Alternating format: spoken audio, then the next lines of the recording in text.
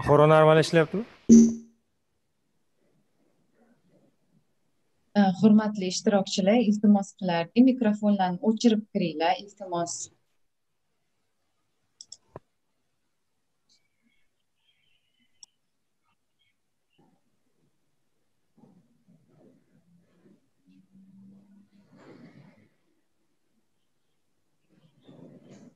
Markaz Buxoro yaxshi ishlayaptimi? Markaz. Eshitilyapti. Rahmat.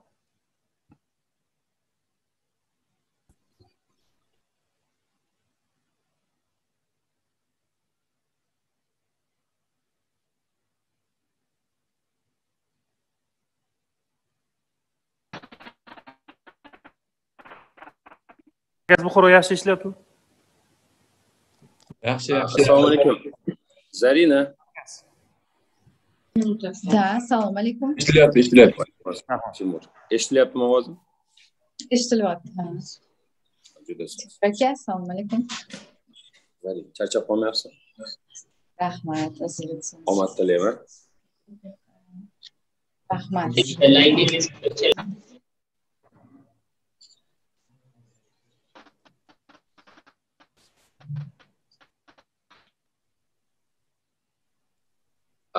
Zarin, Barno aytgan bo'lsa kerak, Saidovga, Jo'liboy akaga link tashab, ularni ham подключить qilar ekansizlar. Ana shu narsa bo'ldi. O'chirilmagan. Hozir bosdim. Yep. Indoneziya elchixonasini eshityapsan, markaziy studiya. Eshityapmiz. Assalomu alaykum. Rahmat.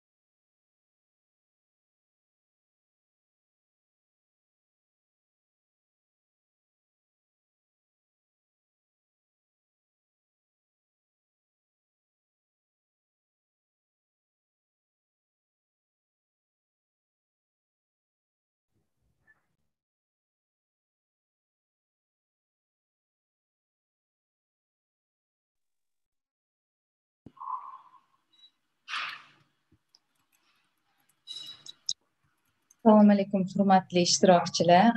Bugungi konferensiyamizga 900 dan ortiq odamlar registratsiya qilishgan. Shuning uchun ozgina kutib turamiz. Hamma qo'shilgunicha 5 minutlarda boshlaymiz. Rahmat. Iltimos qilardik, mikrofonlarni o'chirib kirishinglarni. Rahmat. Xo'p, bo'ladi, rahmat. Good afternoon, everyone. Can you hear me? Good afternoon. Yes, we can hear you well, very well. Okay, thank you. Pak Made, are we still accepting people, participants? Yes, because about 900 people have registered to our current conference. We'll have to wait for about 5 minutes to let them in.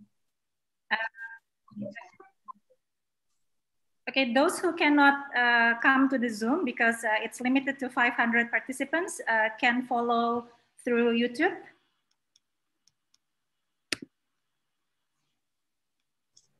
Thank you very much.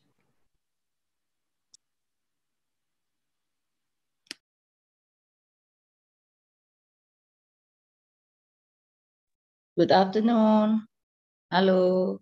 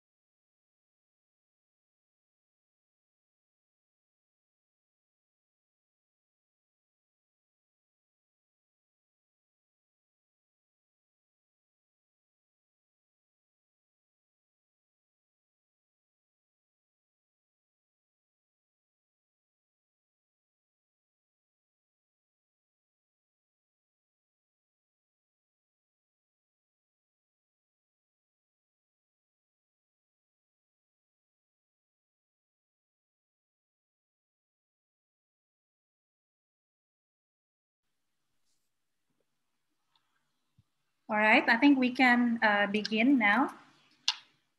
Assalamualaikum warahmatullahi wabarakatuh. Shalom, Om Swastiastu, Namo Buddhaya. Good afternoon, everyone. Selamat siang. Your Excellency, Minister of Tourism and Creative Economy of the Republic of Indonesia, Dr. Sandiaga Salahuddin Uno. Your Excellency, Vice Prime Minister, Minister of Tourism and Sports of the Republic of Uzbekistan, Mr. Aziz Abdul Hakimov. Your Excellency, Ambassador of the Republic of Uzbekistan to the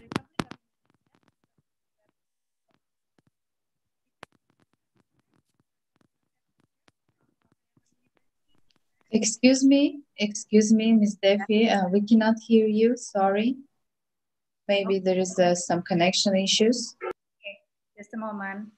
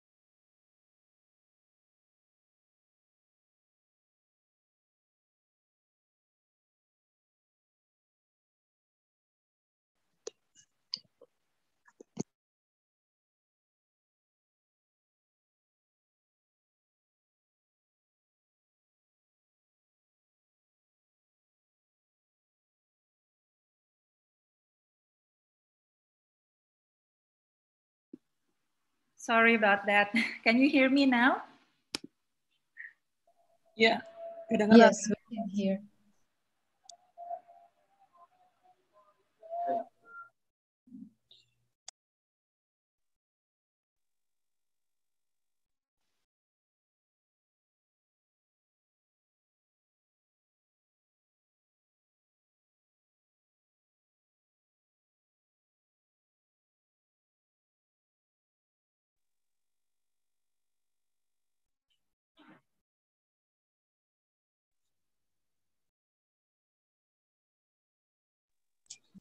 Excuse me, Miss Defi, can you hear us?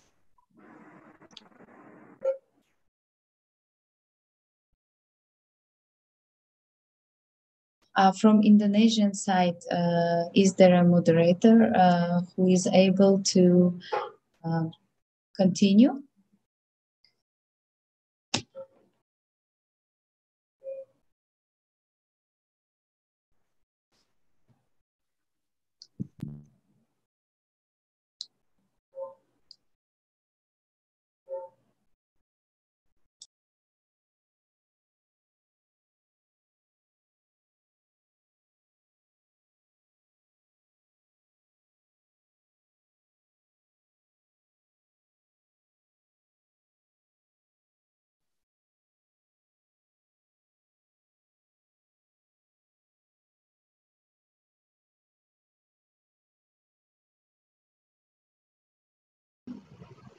gimana nih?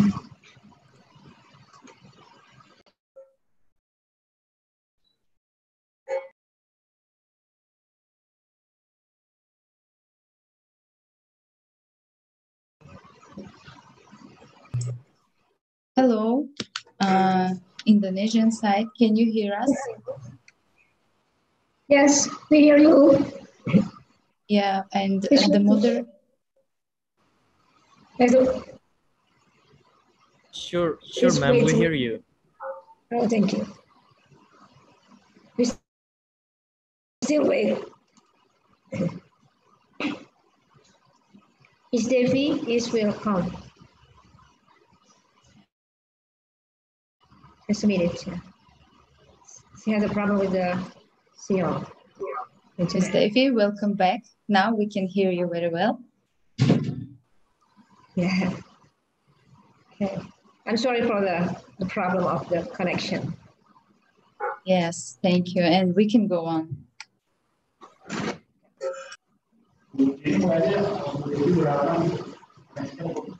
Okay.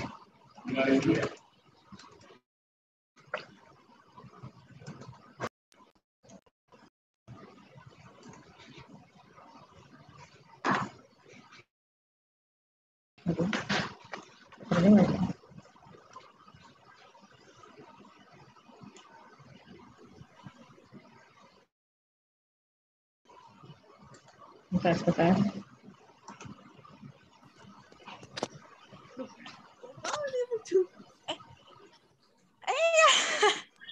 Excuse me, dear participants, could you please turn off your microphones?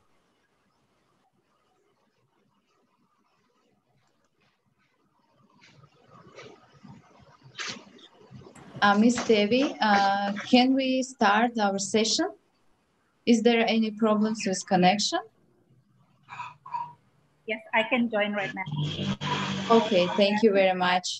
We can go on. Okay, we can start, ya. Assalamualaikum warahmatullahi wabarakatuh. Shalom, Om Swastiastu, Namo Buddhaya, good afternoon everyone. Selamat siang.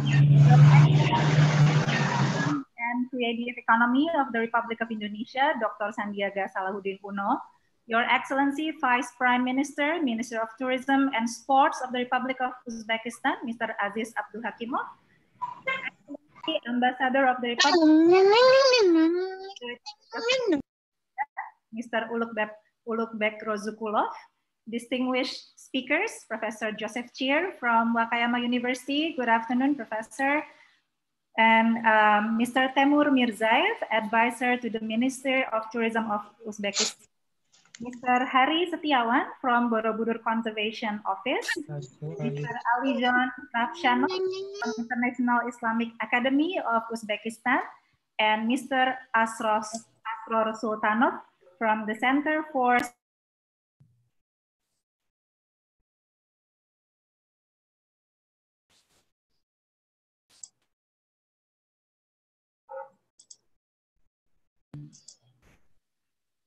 the Honorable Rector, Vice Rectors, and Deans of Universitas Pancasila,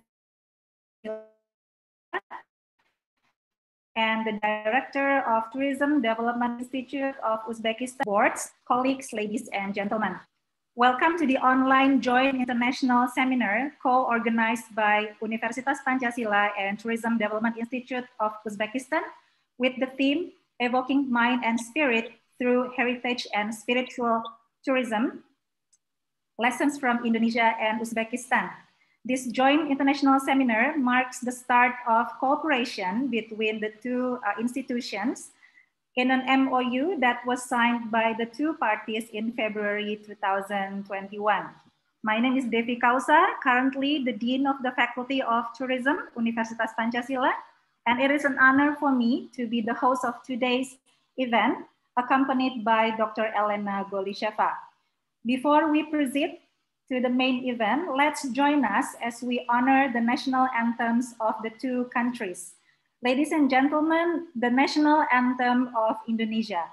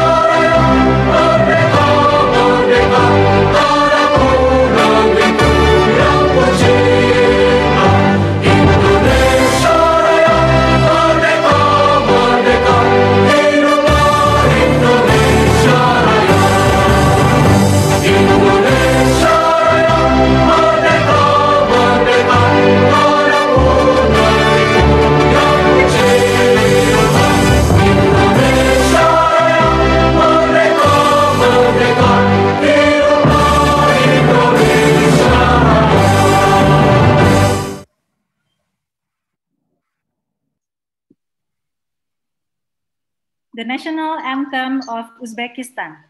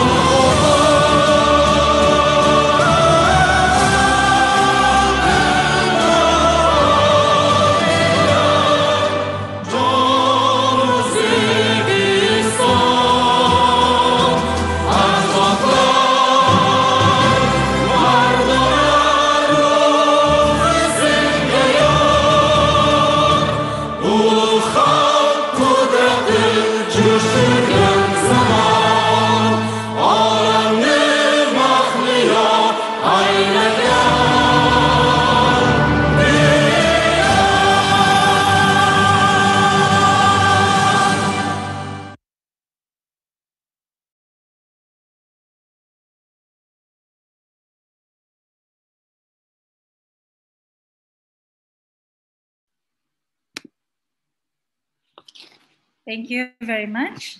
Distinguished audience, today we are grateful and excited to have Mrs. Rizky Handayani as the Deputy Minister of Tourism and Creative Economy for Tourism Products, MICE, and Event, who will speak on behalf of the Minister of Tourism and Creative Economy, Republic of Indonesia, Dr. Sandiaga Salahuddin Uno. We believe that Mrs. Rizky could share with us the policy direction for the development of heritage and spiritual tourism in Indonesia. Mrs. Rizky Handayani, without further ado, the time is yours. Thank you. Bismillahirrahmanirrahim. Assalamualaikum warahmatullahi wabarakatuh. Waalaikumsalam warahmatullahi wabarakatuh. His Excellency Mr. Aziz Abdulkakimov, Vice Prime Minister and Minister of Tourism and Sport of the Republic of Uzbekistan, Professor Joseph Sher from Wakayama University, Mr. Temur Mirzaev, Advisor to Ministry of Tourism, Mr. Haris Setiawan, Borobudur Conservatory Office, Alijon Rafshanov, the International Islamic Academy of Uzbekistan, Mr. Ashraf Sultanov, Center for Standardization and Certification of Tourism, and all the participants of the webinar. A very good afternoon and Assalamualaikum warahmatullahi wabarakatuh. First of all, let me convey an apology from the Minister of Tourism and Creative Economy, Bapak Sandiaga Salahuddin Uno, for not being able to present at this webinar. He sent very good greetings and hopefully this seminar will run smoothly and give the fruitful discussion later on. And furthermore, I like to congratulate Tourism Faculty of Universitas Pancasila team for organizing this very important webinar with particular and attractive topic of evoking mind and spirit through heritage and spiritual tourism, lesson from Indonesia and Uzbekistan. As we know, in the last years, we've been experiencing some storms and dark clouds due to the COVID-19 pandemic. The impact is really hurting us, but I truly believe that this industry, the tourism industry, will once again rise and prove itself as industry which is resilient to the crisis. The Ministry of Tourism and Creative Economy is aware of these changes and have prepared strategy recovery actions from this issue. According to the Minister, Sandiaga Uno said that action have to be delivered in adaptive, innovative, and collaborative way to deliver the right time, the right target and purpose. And this webinar, I think, is one of the examples that we need to collaborate each other, as we know that Uzbekistan and Indonesia has the same spirit, and we are already, the relationship between two countries is very good, and then also because we have the same visions on the development of tourism. In the strategy, we are enforcing the destination revitalization and market confidence enhancement so that tourists will feel safe to travel to Indonesia. Our strategy in 2020 is to prepare the destinations with our, we focusing on to set up the protocol of, we call it cleanliness, health, security, and environmental sustainability, or CHSE, for several tourism and creative economy industry. We prepare about 15 protocol, and last year we start to implement it, this protocol in our tourism destinations, and we also release doing the certifications of the tourism industry, such as hotel, restaurants, and golf, and also some attractions, in order to make the tourists feel safe when they come or they visit that the destinations. Secondly, we're conducting some initiatives to recover our domestic and international tourism. Of course, that in 2021, we're still focusing on domestic tourism as the borders still closed. But now we are on the discussion to open some destination for tourists. For the business tourists, actually, we already opened in Jakarta as a hub, but we are now preparing to open Bali for the tourism activities. Now, still in the discussion with related ministry. For the product development, heritage tourism and also spiritual, we call it some halal Muslim friendly tourism or religious tourism as one of the focusing product that stated in our long-term, medium and long-term plans. And because we has a lot of heritage site to be developed to be visited. As you know, Indonesia is a diverse country with 6 state recognized religions, namely Islam, Protestant, Catholics, Hinduism, Buddhism, and Confucianism that live in harmony in Indonesia. However, as a Muslim majority population country, Indonesia's most valued proposition arguably lies on the massive spread of Islam in Java through the existence of the 9 holy patriarchs, widely known as Wali Songo. As you know that Indonesia also has a lot of heritage from Buddhism era as well as for Hinduism. We call it here that the very well known is Candi Borobudur, but we also has a lot of Islamic heritage, especially in Aceh, in West Sumatra, in Java, especially in north part of Java, in Maluku as well, and in some other region in Indonesia. In 2014, it was recorded that the tombs of Wali Songo is in the central.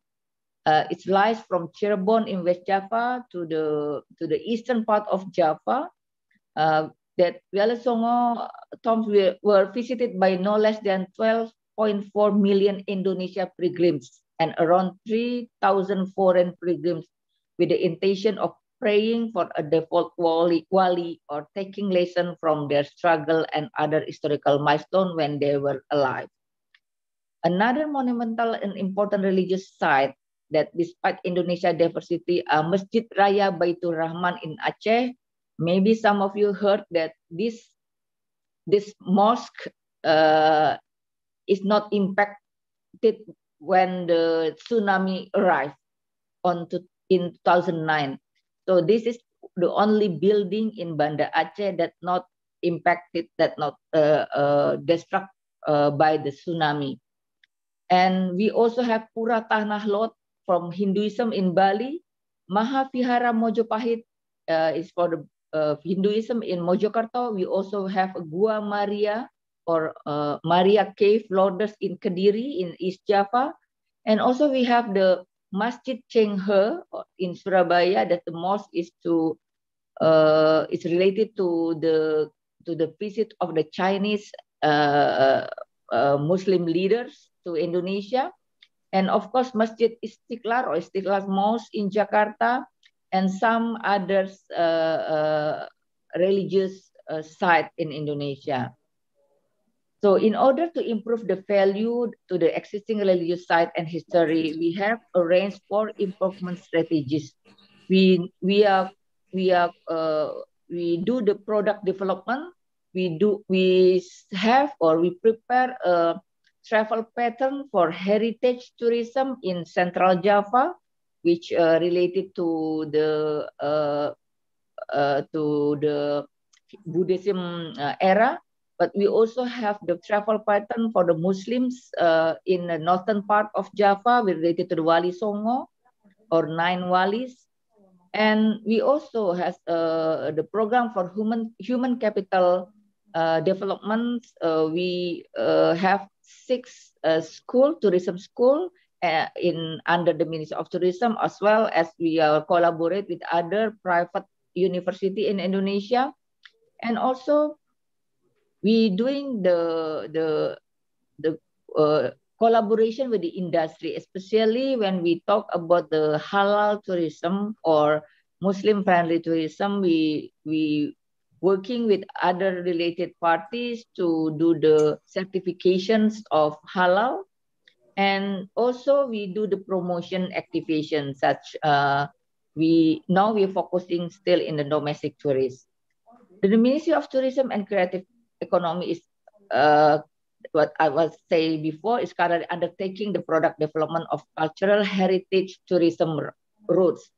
And also we continue to collaboration and discussion with the Ministry of Culture and Education to work hand in hand to explore locally embedded stories, narratives, and meaning of cultural heritage, so they can be firmly told by the on-site.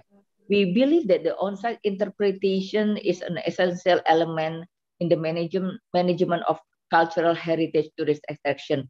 I think this is the one that maybe we can collaborate with the Uzbekistan in order to make the interpretation or the stories of the sites, the heritage site.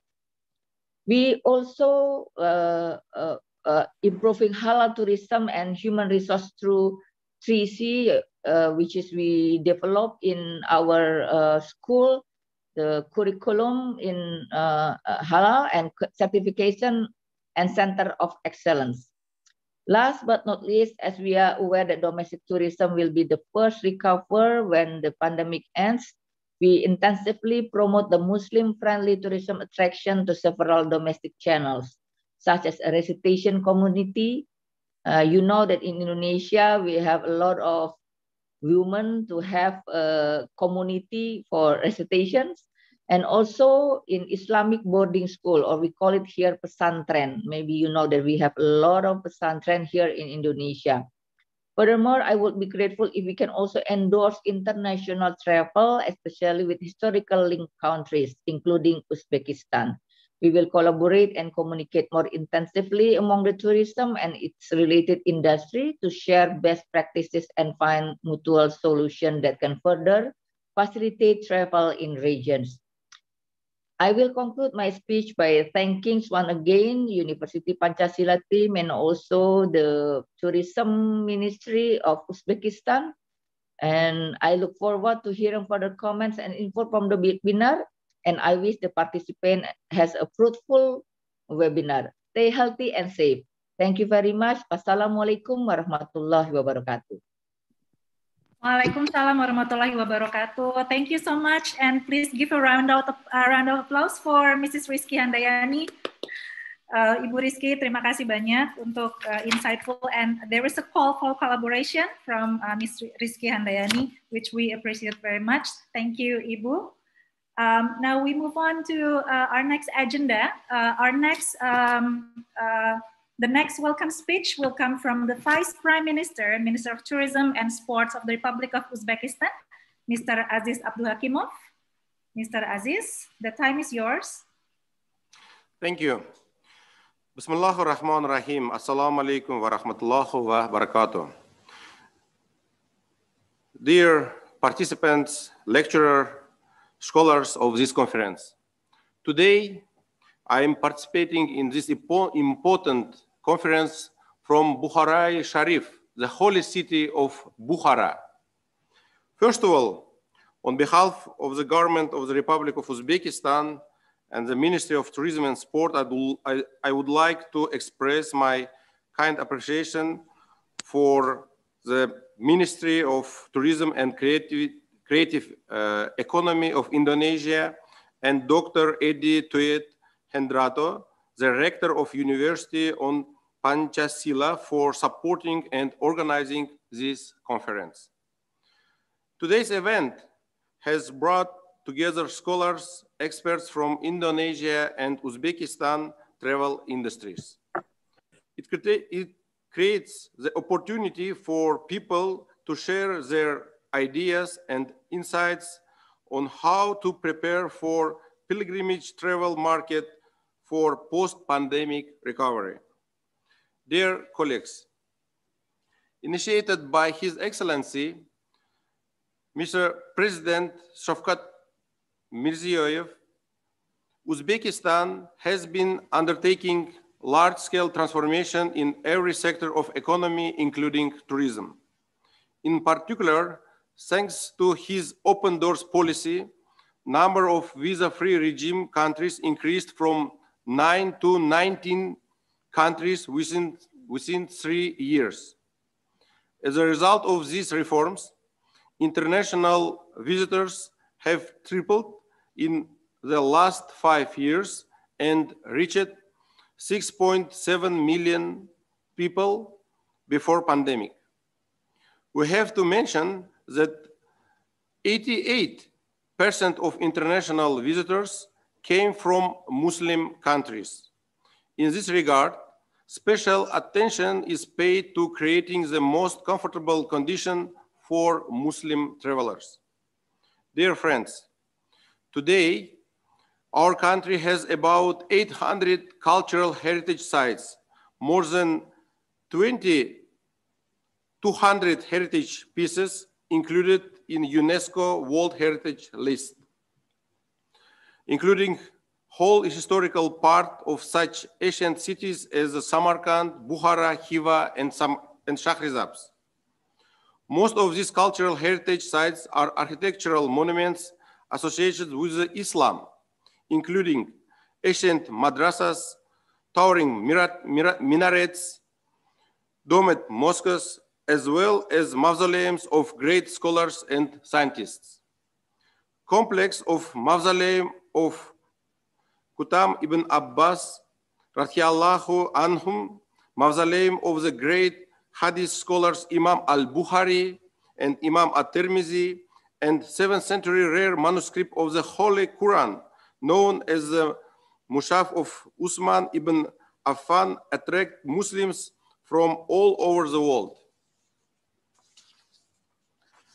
It should be noted that the Uzbekistan's rich Islamic heritage is recognized by the world community. In 2007, Tashkent was declared as the capital of Islamic culture by UNESCO. And in 2020, Bukhara was declared as the cultural capital of Islamic world. According to MasterCard and Crescent Rating Global Muslim Travel Index 2019, Uzbekistan is among the top 20 countries in the world attracting Muslim travelers. At the same time, our country was recognized in the Halal Travel Frontier 2020 as a country that initiated a new trend in Muslim travel market, restoring the Islamic heritage. Today, pilgrimage tourism plays an important role for travel and hospitality industry of Uzbekistan, especially in terms of recovering after COVID-19 pandemic.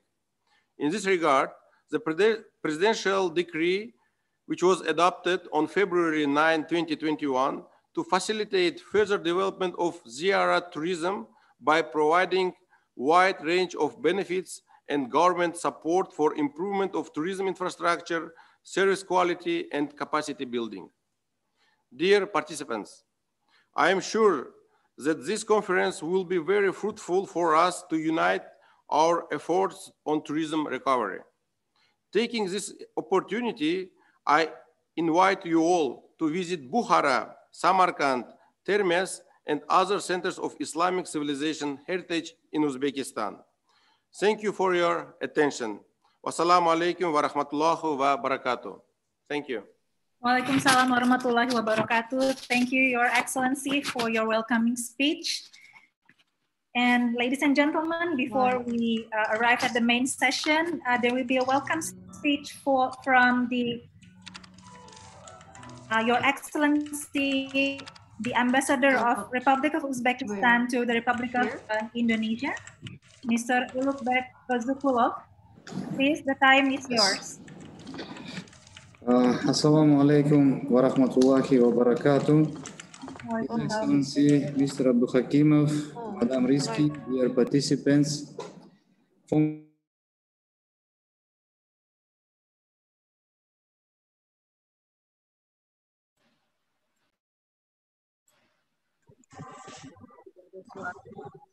Friendly relation, which have very deep roots. Since the independence of Uzbekistan, Indonesia has been one of the core partners in Southeast Asian region.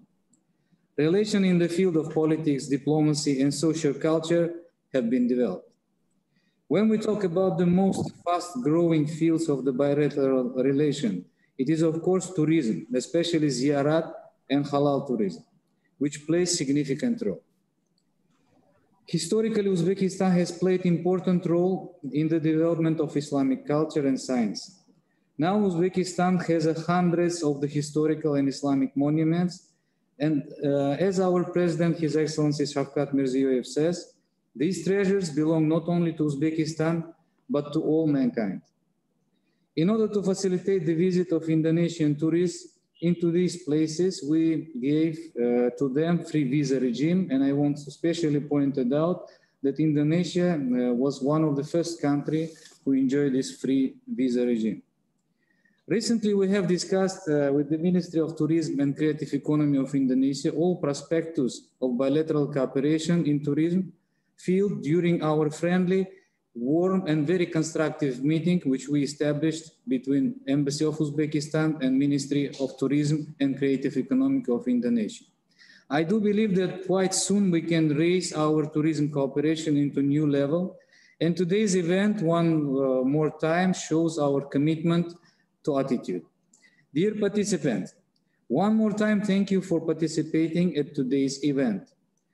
Availing myself of this opportunity, I would like to assure that all participants that Embassy of Uzbekistan in Jakarta is ready to operate 24/7 and facilitate the further development of cooperation between two countries. I really hope that soon our citizens will mutually enjoy fantastic tourist destination of Uzbekistan and Indonesia. Wassalamualaikum warahmatullahi wabarakatuh. Thank you. Waalaikumsalam warahmatullahi wabarakatuh. Thank you, Your Excellency, for your welcoming speech. Ladies and gentlemen, please join me in giving a round of applause for all welcome speech from Ms. Rizki and from the Vice Prime Minister and also from the Your Excellency Ambassador. Okay.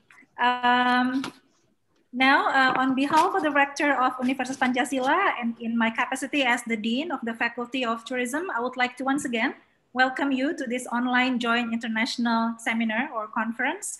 We truly appreciate your time and participation, and we also would like to extend our gratitude to TDI of Uzbekistan in co-organizing this important event with us. Now we have arrived at the main event. I would like to introduce our moderator, Dr. Sarojini Imran, the head of the Research and Community Engagement Unit at our Faculty of Tourism. And she will be joined by Ms. Zarina Valieva, who will assist in providing summary in Uzbekistan language. Dr. Sarojini, please, the session is yours to moderate. Okay, thank you, Mrs. Devi Kausar, our Dean, Faculty of Tourism, Pancasila University. Ladies and gentlemen, the participants, hello, welcome to this conference events, a collaboration between Indonesia and Uzbekistan. It's about evoking mind and spirit through heritage and spiritual tourism, lesson from the Indonesian and Uzbekistan. Yes, Ms. Devi already introduced me. My name is Sarojini. I am at the Faculty of Tourism. It is an honor for me to moderate the of today's event, accompanied with Ms. Zarina Valieva. Hi, Ms. Zarina. Glad we can work together here. Yeah, Ms. Zarina is the representative of Zarina is the representative of the Tourism Development Institute, the Ministry of Tourism and Sport of Uzbekistan. We are really here with you as moderators, and we will give our attention for all you. Before we start the presentation from the panelists, because time is limited, let me read out the time. There will be 5 panelists. Each panelist has a presentation time about 50 minutes, guided by the moderator in turn, and close with the short summary each by the moderator. The question and answer sessions will be held at the end of the event after the 5 panelists have finished their presentations. Okay, the first panel will be presented by Mr. Tamir Mir Zayer, who will be guided by Zarina Faifa as a moderator. Zarina's time is yours. Thank you very much, Mr. Brown. On behalf of the Minister of Tourism and Sports of the Republic of Uzbekistan, we also express our appreciation and thank you for all your efforts in organizing this event, big event, this wonderful event. Then let me give the next speech to Timur Mirzaev. He is the advisor of the Minister of Tourism and Sports of the Republic of Uzbekistan. Timur Mirzaev graduated from the Tashkent State Institute of Oriental Studies and began his career as a teacher in this university. In 2015, he worked as a press secretary of the National Company of Uzbek Tourism, then head of the Pilgrim Tourism Department of the State Committee for Tourism Development, head of the Department for the Development of Certain Types of Tourism and Introduction of Innovations, and director and advisor to the director of the IPAC ULI Office, Unitary Enterprise under the State Committee for Tourism. Timur Mirzaev is the author of the collection 100 Wisdoms of Navai in 3 languages, co-author of the book To Kyosh Sogaiki Nur, Erkin Vahidov, Zamondoshlar Nigohda, as well as the co-author of the collection Bahardan Bahralar. Today, Timur Mirzaev will present us the presentation named Cooperation between Indonesia and Uzbekistan, Unused Potential. Please, Mr. Timur, the floor is yours. Assalamu alaikum, dear all. First of all, dear Zarina, I would love to just have the permission to share my screen and then start from the very beginning. Once again, Assalamu alaikum wa rahmatullahi wa barakatuh to all participants, and my best regards to the Deputy Prime Minister of the Republic of Uzbekistan, as well as the Minister of Tourism and Sports, and also the team of the Bapa Sandiaga Uno, the Indonesian Ministry of Tourism and Creative Industry, and also Pancasila University team, and also as well as our ambassador to Indonesia, and finally the Institute of Tourism Development under the Ministry of Tourism of Uzbekistan, and also scholars, academicians that are participating in this event.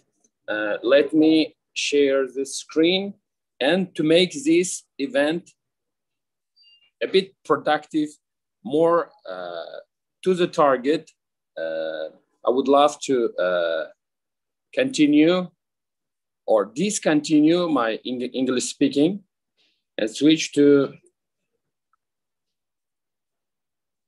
my second language, if you allow. Zarina, please confirm if you can see the screen. Yes, Mr. Timur, we can see the screen. Thank you. Assalamualaikum, selamat siang teman-teman sahabat dari Indonesia. Saya senang sekali berada di acara ini. Meskipun saya staf dari Kementerian Pariwisata, saya senang sekali jadi bagian dari Indonesia juga, karena saya pernah selain dari Oriental Studies, kuliah di Indonesia beberapa waktu, 20 tahun yang lalu. Jadi tema hari ini adalah untapped potential yang kita bisa kembangkan di antara Uzbekistan dan Indonesia. Lalu, secara umum saya akan beberapa fakta yang saya harus mention. Populasi Uzbekistan adalah paling banyak di Asia Tengah. Di Tashkent sendiri ada lebih dari 3 juta orang. Tadi Menteri Deputy Prime Minister Mr. Abdul Hakimov mentioned it. Kita ada lebih dari 8.000, 9.000 cultural and archaeological sites, dan beberapanya yang utamanya sudah masuk UNESCO.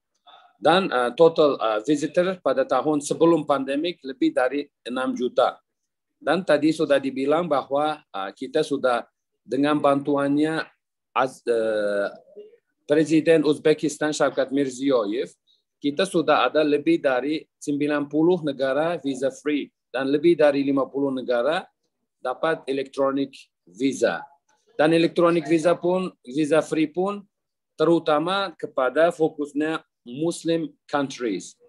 Dan juga polisi terakhir adalah salah satunya ya, open sky policy yang membantu kita supaya Indonesian travel agencies, our partners in Indonesia can make charter flights, regular flights to any of the cities that has open sky policies. That's Bukhara, Samarkand, Nukus, Heritageand, Termes. So this, by the support of our Deputy Prime Minister, this initiative was signed, was decreed in the presidential decree on ziarah tourism. And because of the liberalization open policy and also support to the tourism and investment, you can see a lot of international brands are already working in Uzbekistan. Sudah ada beberapa Indonesian investor juga, and kita menyambut investor Indonesia yang lainnya, sektor ekonomi. Jadi kita ada proyeksi sebelum pandemik bahwa 2025 kita mencapai 11,8 juta visitor. Dan visitor dari Indonesia kita bangga sekali selama 3 tahun sudah melipat 4 kali. As you see, kita ada 4 musim, a lot of activities. Samarkand, Bukhara, Shahrisabz, Khiva jadi pusat pariwisata. Dan kita ada di berbagai rating sangat tinggi as the safest country, as a Muslim-friendly country, best destination and gastronomy. Uzbekistan sangat-sangat kaya. Ini tourism police and the safety and the solo woman traveler index kita sangat tinggi. Ini Shaza Belladonna juga presenter dari Indonesia. Ini foto saya. Waktu saya mendampingi dia dan TV 7 kalau nggak salah. Ada beberapa hotel berbintang 5 dan international brands di Tashkent, Samarkand, Bukhara, dan transportasinya sangat bervariatif, termasuk double deckers, bullet trains, metro, dan guides yang berbicara bahasa Indonesia. Jadi Indonesian speaking guides are available for any non-English speaking tourists as well, dengan ilmu pengetahuan yang lengkap. Jadi untapped potential di Uzbekistan dan Indonesia adalah ziarah tourism.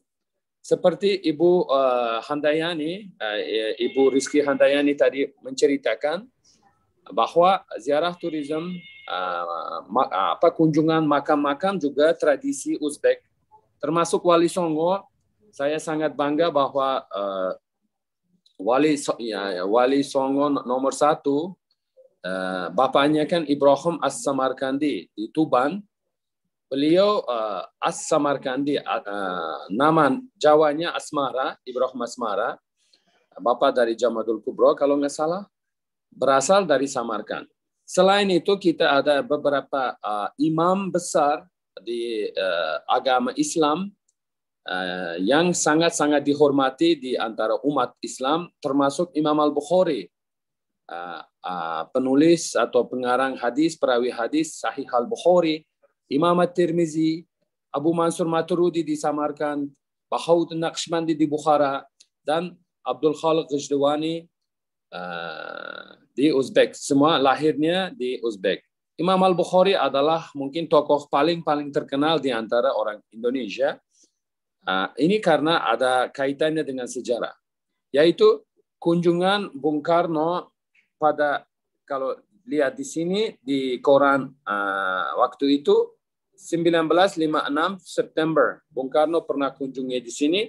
Ini catatan tangan oleh Bung Karno yang sangat menarik. Beliau pakai peribahasa Indonesia kepada rakyat Uzbekistan. Jauh di mata, dekat di hati. Artinya meskipun Indonesia dan Uzbekistan begitu jauh, tapi tetap hatinya sangat-sangat dekat. Jadi itu jadi profesi by the Sukarno, because as our Deputy Prime Minister said, as our ambassador mentioned it, bahwa among the first countries that our president gave the visa-free facility was Indonesia. And this is a recent, just a photo of a few weeks ago.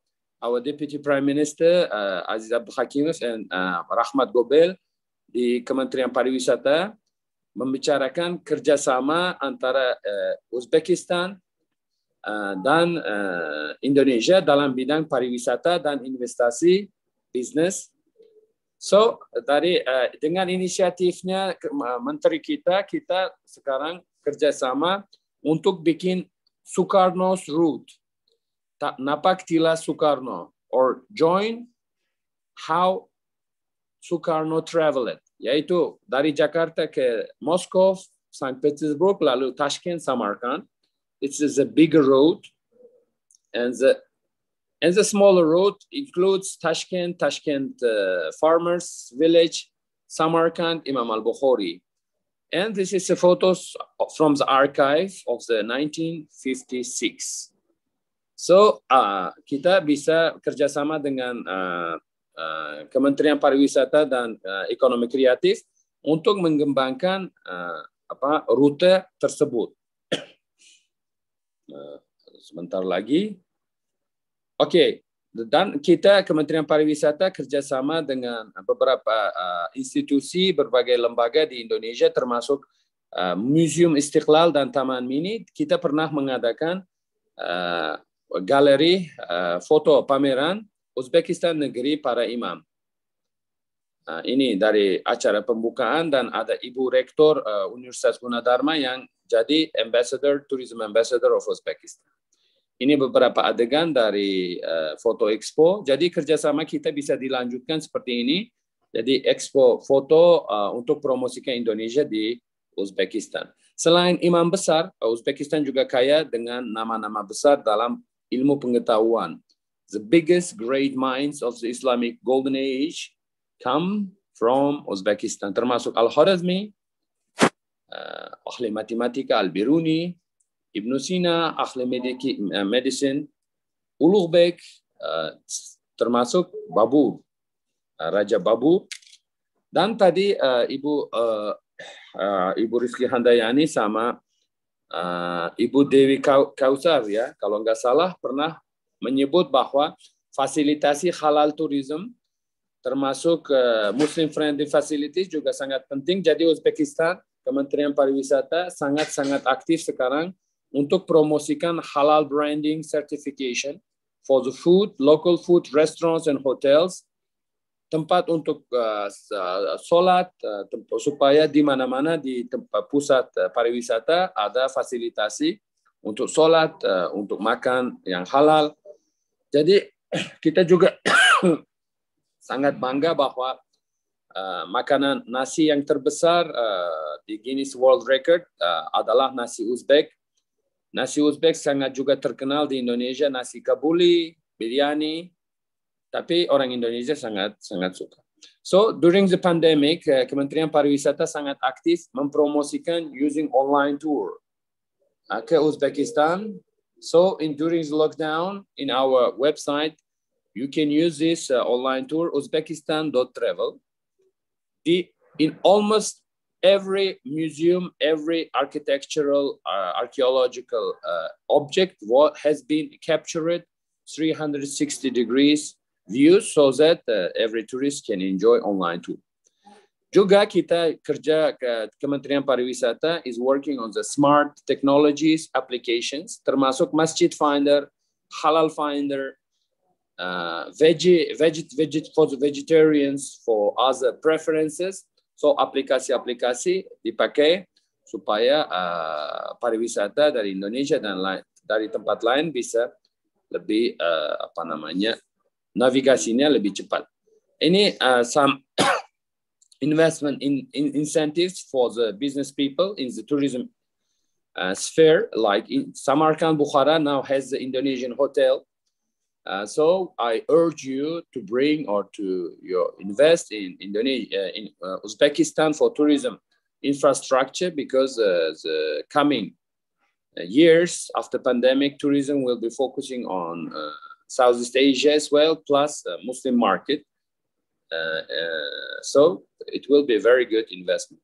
So hotel construction, as you see, we are projecting, so having by 2025, over 3,000 hotels. And there is some fasilitas oleh pemerintah untuk setiap kamar yang dibangun. Kalau bintang 3, bintang 4 diberikan fasilitas dan tax cuts. So, saya minta maaf, ada beberapa aspek yang kita bisa kerjasama. First priority is education. As tadi sudah our Deputy Prime Minister, Ambassador, and Ibu Handayani sudah bilang, education is a key, and this is our students, very talented students from the Silk Road University in Samarkand. I urge you to invite Indonesian students to study in this Silk Road Samarkand University, the one and only tourism-focusing university in the region, English-speaking, only foreign, for foreign languages, all the classes, with the best campus in the region. And also, we would love to invite you, kita juga mengajak Kemenpar Indonesia untuk kerjasama dalam academic exchange untuk college, SMK yang ada di bawah Kementerian Pariwisata itu 13. Jadi kemarin tim kita pernah kunjungi ke Malang, ada pesantren serta ada Transformer Tourism College, jadi kita belajari dari sana. Dan kita sangat perlukan academicians and pedagogues to help us in cooperation. So I have a very fresh proposal. Kemarin ada post dari Bapak Sandi ya, di siapa yang rindu berwisata ke Monas. Saya juga rindu. Jadi saya ajukan ya. Zarina, can you hear me? I'm just need confirmation if everyone is listening. Yes, Mr. We can hear you very well. Okay, thank you. Jadi Bapak Sandi Uno, Ibu Sirojini Imran, bisa didengar nggak? Bisa, Pak. That's good. Jadi ini post dari Bapak Sandi Uno bikin made me think one cooperation. Jadi di Monas setelah pandemik saya ajak acara gabungannya. Acaranya apa? Guinness World Record Breaking. Acaranya apa? Acaranya di Uzbekistan, di Tashkent ada mushaf tertua di dunia. Tertua. Jadi mushaf Tashkent, ini nama lainnya mushaf Utsman bin Affan. Jadi yang kita ajukan adalah kita bikin calligraphy event using each line, one line, jadi satu baris untuk satu halaman. Kita bikin transparan dan mengajak 5.000 kaligrafer. Bisa jadi profesional, bisa jadi non-profesional, mahasiswa, anak madrasah. Jadi kita ajak 5.000 anak-anak supaya dituliskan mushaf Tashkent di Monas. Panjangnya bisa jadi 10 km. Jadi it would be the biggest calligraphic writing of the Al-Quran of the oldest Al-Quran. This way, it helps, bring to Jakarta a lot of people, international people, a lot of international coverage for Indonesia as well, and also to popularize our heritage of oldest Al-Quran that's in Tashkent. So this is one of the ideas that came yesterday when I was reading Bapak Sandi Uno's post. So our cooperation, I will return to 5 segments that we can cooperate in this is my final. So Bapak Sandi Uno and the team is working on the creative industry. So creative industry and e-commerce would be one very big topic to cooperate, because Indonesia has very good handicrafts, a lot of souvenir, creativity part. So we need to work on the platform that promotes Uzbekistan crafts to Indonesian people, including fashion designers, wood carving, leather, anything. It could be batik. And in this platform, Indonesian people can buy Uzbek crafts and vice versa. Another aspect is agro and agrotourism, agro products and travels to the organic farms. And yang berikutnya olahraga, sports. As I know, Bapak Sandi sangat suka dengan basket dan olahraga lainnya. Dan Kementerian Pariwisata kita sekarang sudah termasuk, baru 1 bulan lalu menjadi Ministry of Tourism and Sports. So saya ajukan mengadakan beberapa sports events together, like Pencaksilat, World Cup, Asian Cup in Uzbekistan, or some Uzbek traditional sports in Indonesia. A lot of sport facilities can be used like skiing, Indonesian athletes like gymnastics or bicycle or boxing, they can train in Uzbekistan. And also medical tourism is also authentic tourism. As I know, a lot of Indonesian people travel to Singapore and close Korea for authentic surgery, plastic surgery or other. And this is usually very, very expensive. Jadi saya ajukan carikan alternatif di Uzbekistan as well. And vice versa, Uzbek people now traveling a lot, termasuknya ke Israel, ke India, ke Turki. Jadi Indonesia menjadi pusat baru untuk some of the treatments. Sekalian combined with traveling. And also academic exchange, summer camps, let's say Muslim tourist camps, yang bisa kita kembangkan karena banyak sekali sejarah Islam yang berada di Uzbekistan, bisa kita kembangkan using camps for the students, camps for the school children, camps for the madrasa people. So it could be a very useful thing. And another aspect, it would be cinema.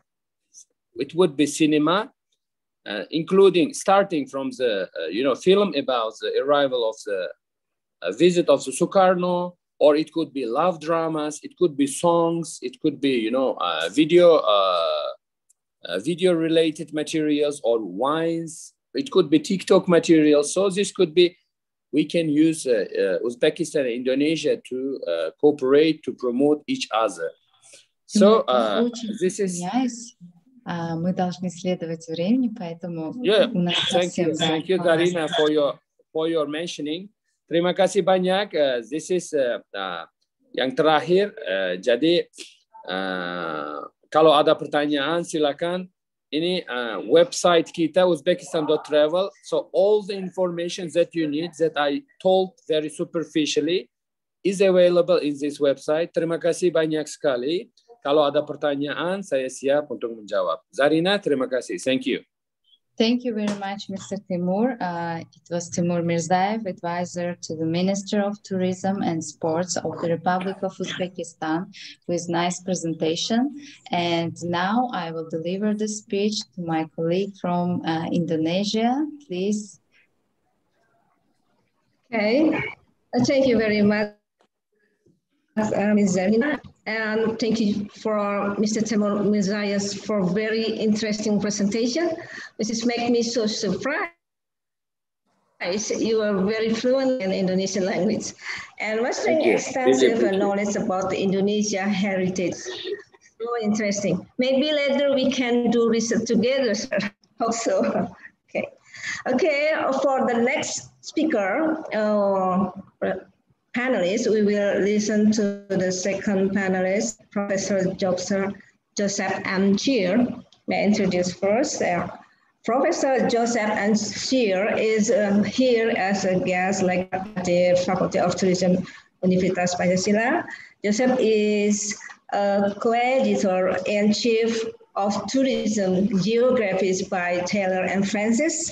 He is a professor at the Center for Tourism Research, Wakayama University.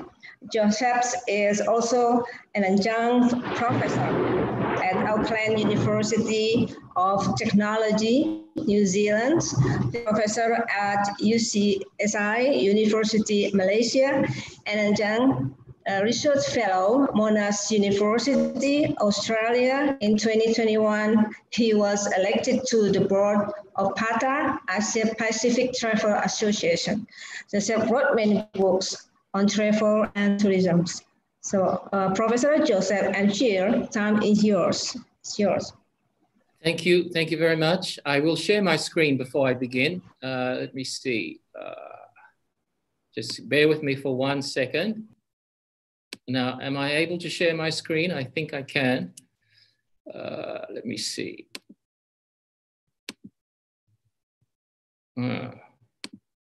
Okay. So, can everyone see my screen and hear me? Yes. Oh, fantastic. So, thank you very much for the warm welcome. Distinguished guests, colleagues, especially Deputy Minister Mrs. Rizky Handayani from the Ministry of Tourism and Creative Economy, Indonesia, Vice Prime Minister, Minister of Tourism and Sports of the Republic of Uzbekistan, Mr. Aziz, distinguished colleagues, guests, and those who are listening in Indonesia, Uzbekistan, Japan, and anywhere else. I extend warm greetings from Wakayama University in Japan. Firstly, I would like to thank Associate Professor Dr. Devi Kausar from the Dean of the Faculty of Tourism at Universitas Pancasilas for inviting me. Thank you, Devi Sensei. I am very privileged to be invited to this forum that acknowledges the close working ties between Universitas Pancasila and the Tourism Development Institute of Uzbekistan, as well as the two ministries. Congratulations to the organizers for organizing this a wonderful event that brings together government, industry, and researchers. As a researcher, I know how important it is to be talking to government and industry. I also would like to thank everyone who's managed to log in. So without further ado, I'll get started. So I have been asked to speak about spiritual tourism from an academic perspective. Unlike the very impressive Mr. Mirzaev, who can speak Bahasa Indonesia, Uzbek, and English, I will have to stick to English. So I will try not to speak too fast. So I've been asked to speak on academic perspectives regarding spiritual tourism. And although my work covers a great deal more, I will keep it limited to this within the 15 minutes. I'm an Australian currently based in Japan, and here the opportunities for spiritual travel are immense, allowing for continuation of research on this topic. And I would like to acknowledge my colleague, Kazue Nakamoto, the principal officer at the Center for Tourism Research, who has been working with me on this. This opening slide, some of you might recognize it. It's one of Kyoto's most visited attractions, the Fushimi Inari Shrine. Many visit places like this as tourists for the spectacle that it is, but also to strive to understand what this is all about and to possibly learn something, in this case about Shintoism, or to seek comfort or a space to reflect and contemplate about life. And the question I ask to everyone is that, is this spiritual tourism, religious tourism, or some other type of tourism, or perhaps simply a tourist experience that has no spiritual meaning? So the academic perspectives I will speak about are drawn from two sources. The main one is a special issue in the journal Tourism Management Perspectives from 2017 on spiritual tourism. That was edited with my colleagues in Israel and Australia. The links are there if you want to look further into it. And secondly, when we talk about academic sources in the journal, which I'm a co-editor-in-chief of, Tourism Geographies, my colleagues, Dr. Jayon Cho O'Regan and Dr. Michael D. Giovina has also published a special issue on geographies of religion and spirituality. So there's a lot of academic content there for those who are interested in this. So when we talk about spiritual tourism, we can see that spiritual tourism is a subsector of the broader tourism industry and an industry in its own right. We see the UNWTO in 2013, when they started to focus very heavily on spiritual tourism, said the cultural exchange and dialogue that is evoked by spiritual tourism are the very cornerstones of mutual understanding, tolerance, and respect, the fundamental building blocks of sustainability. So perhaps spiritual tourism can serve to build closer ties between countries. And we see this here between Uzbekistan and Indonesia. So the UNWTO statement matches the idea of spiritual tourism as a solution to long-standing geopolitical, historical, or cultural aggravations, and maybe as a cure for religious intolerance. In my work, I take a critical view of spiritual tourism, monitoring what the dominating narratives are and what the issues are that underline contemporary spiritual tourism. If I can base an example on the Hajj, which in contrast to spiritual tourism based on yoga experiences as an example, very popular in Indonesia, reveals the gap that exists between motivations that are intensely and essentially religious with other motivations that are purely secular or non-religious and based around leisure and wellness, such as yoga tourism in Indonesia. So in academic terms, we need to be able to define what exactly we mean. So defining spiritual tourism is debatable, especially whether the underlying motivations for travel have spiritual or religious drivers. And is there a difference between spiritualism and religion itself?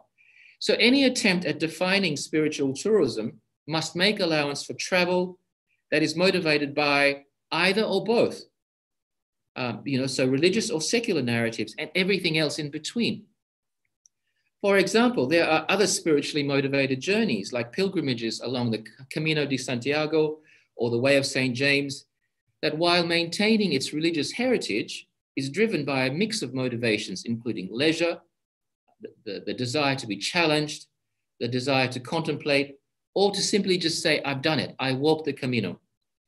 Another example, the rise of halal tourism that Mrs. Rizky Handayani referred to earlier, reinforces the role that religion continues to play as a catalyst for travel and as a component that influences travelers' destination choice.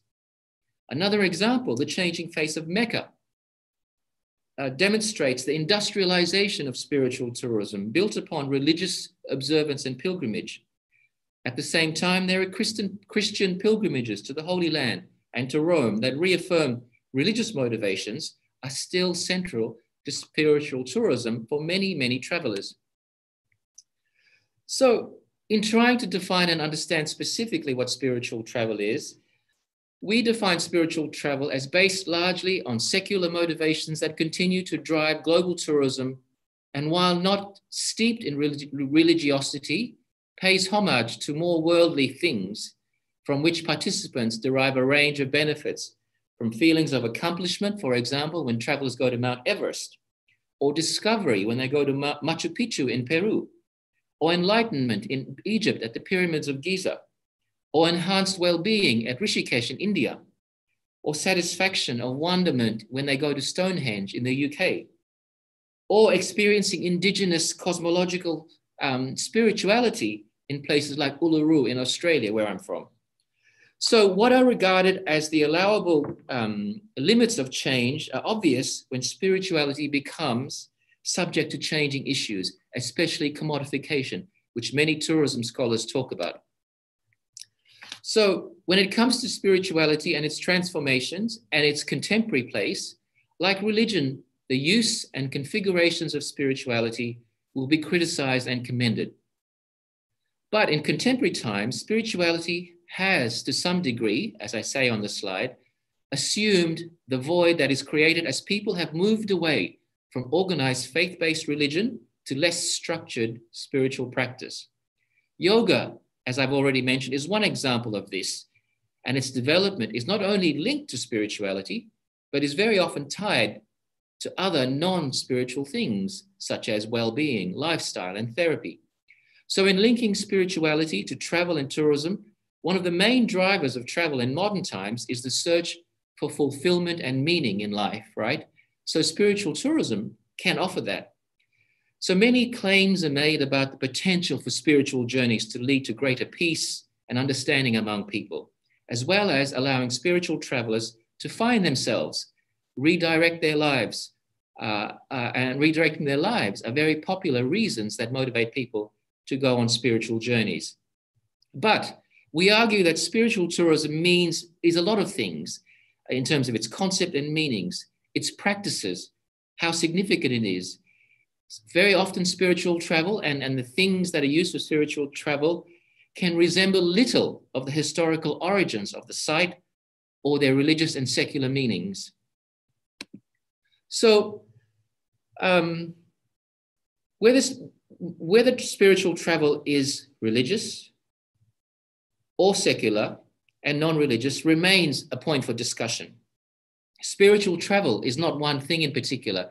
Instead, it comprises of travel where participants might seek a range of things, religious and non-religious, where the motive for action is generally underlined by the need for challenge or intellectual nourishment or transcendental development, or simply for travel itself.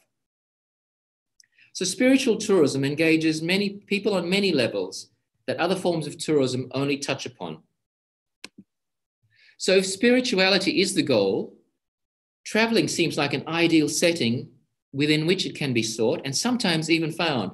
If spirituality is a practice or an attitude or connectivity, then travel offers many opportunities to experience our connection with others, with life in general, and most importantly, with ourselves. In the past, the debate about the distinction between a traveler and a tourist has preoccupied scholars.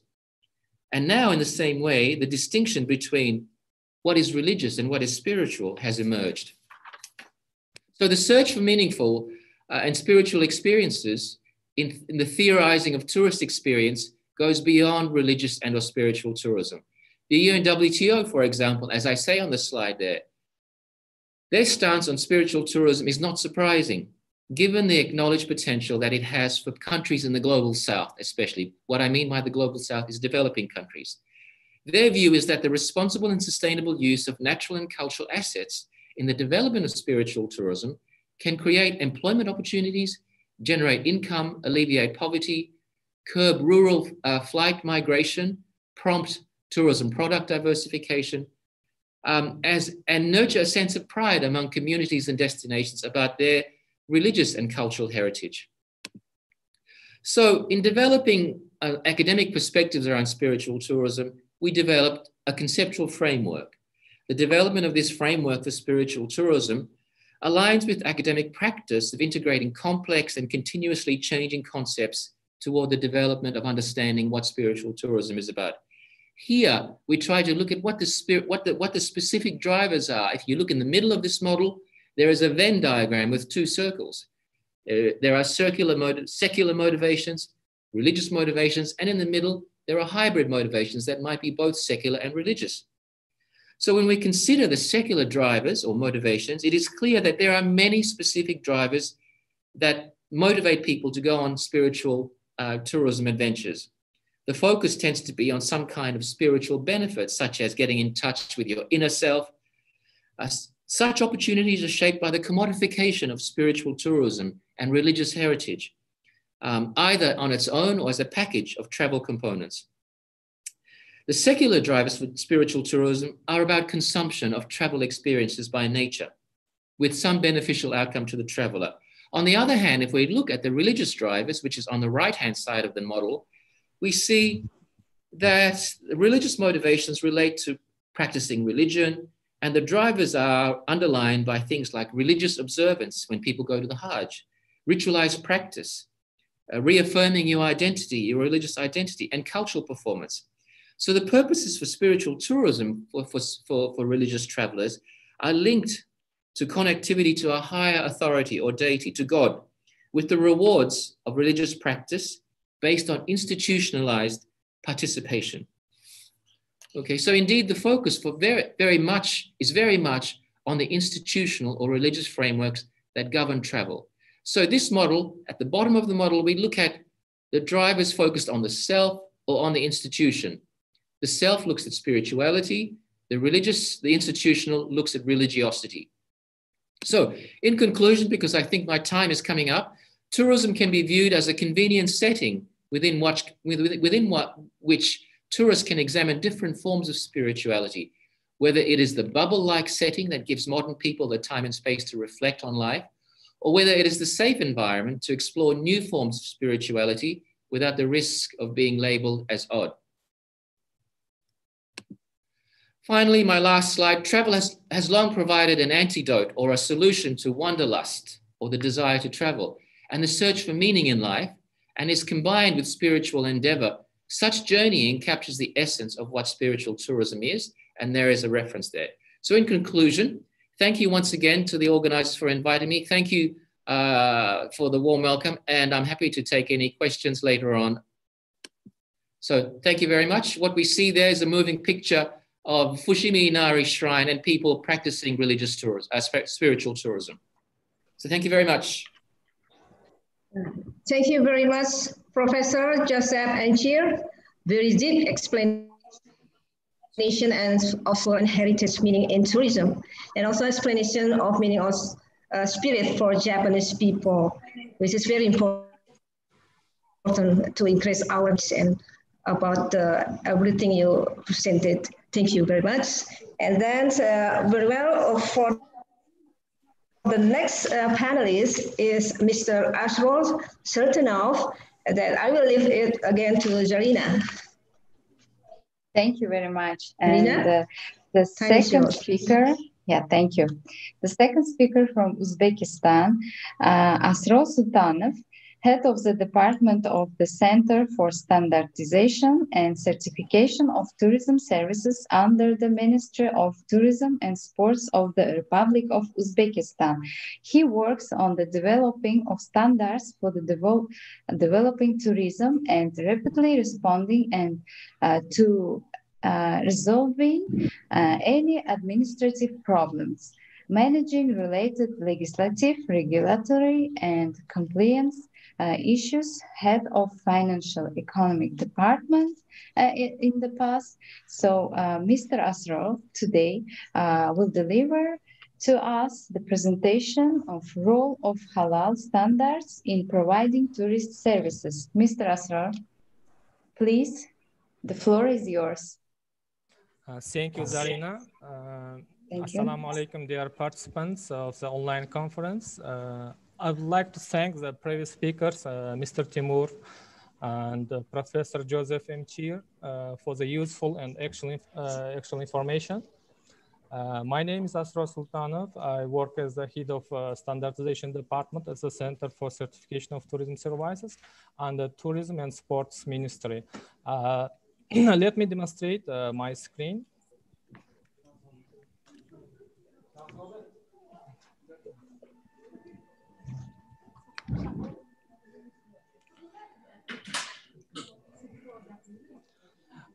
Today on my report, I will focus on the role of halal standards in the provision of tourism services.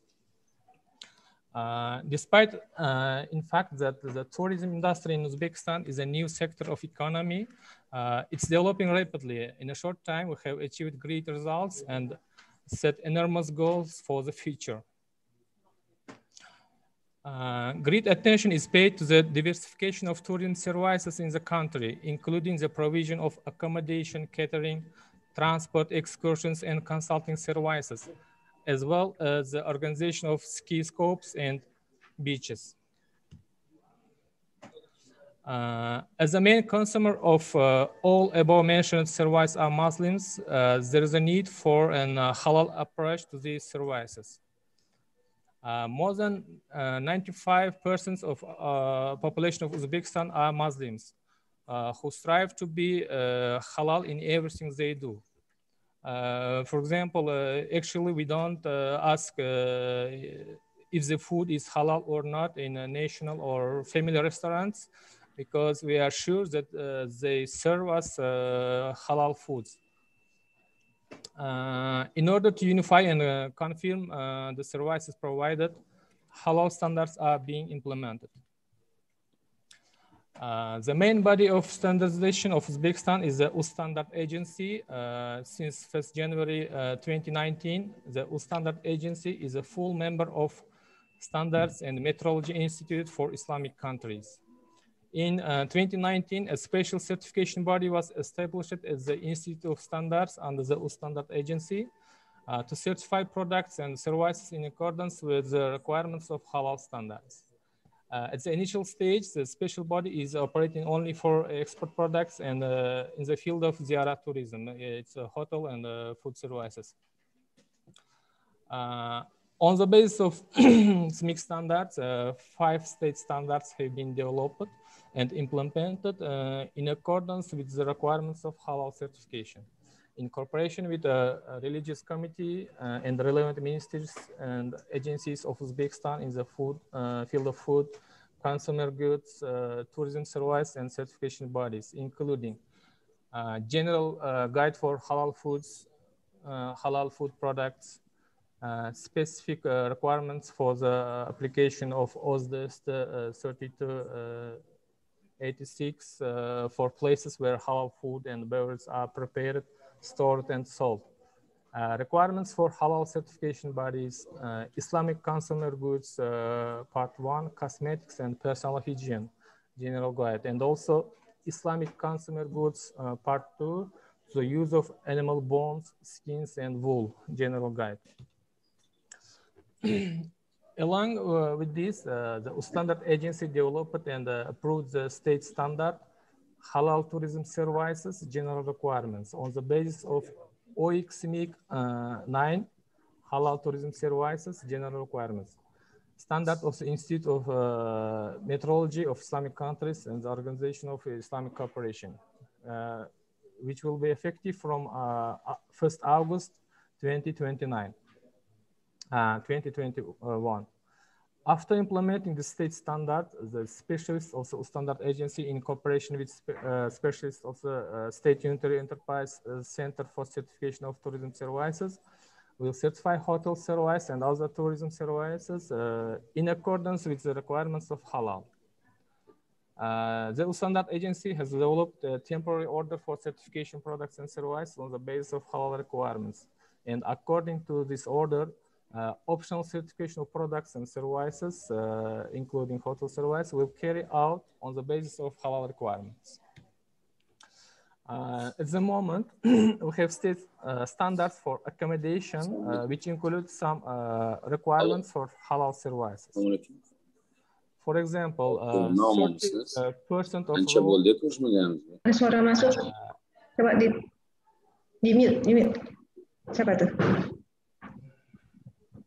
For example, 30% of rooms at the hotel must have Qibla directions, and 10% of them must have religious books and praying mattresses. Now, all of hotels of Uzbekistan have rooms with Qibla directions, and they have Quran. Also, many hotels have praying rooms, which means now hotels are ready to provide halal services. Thank you for your attention. It was my short presentation about halal standards in Uzbekistan. Thank you very much.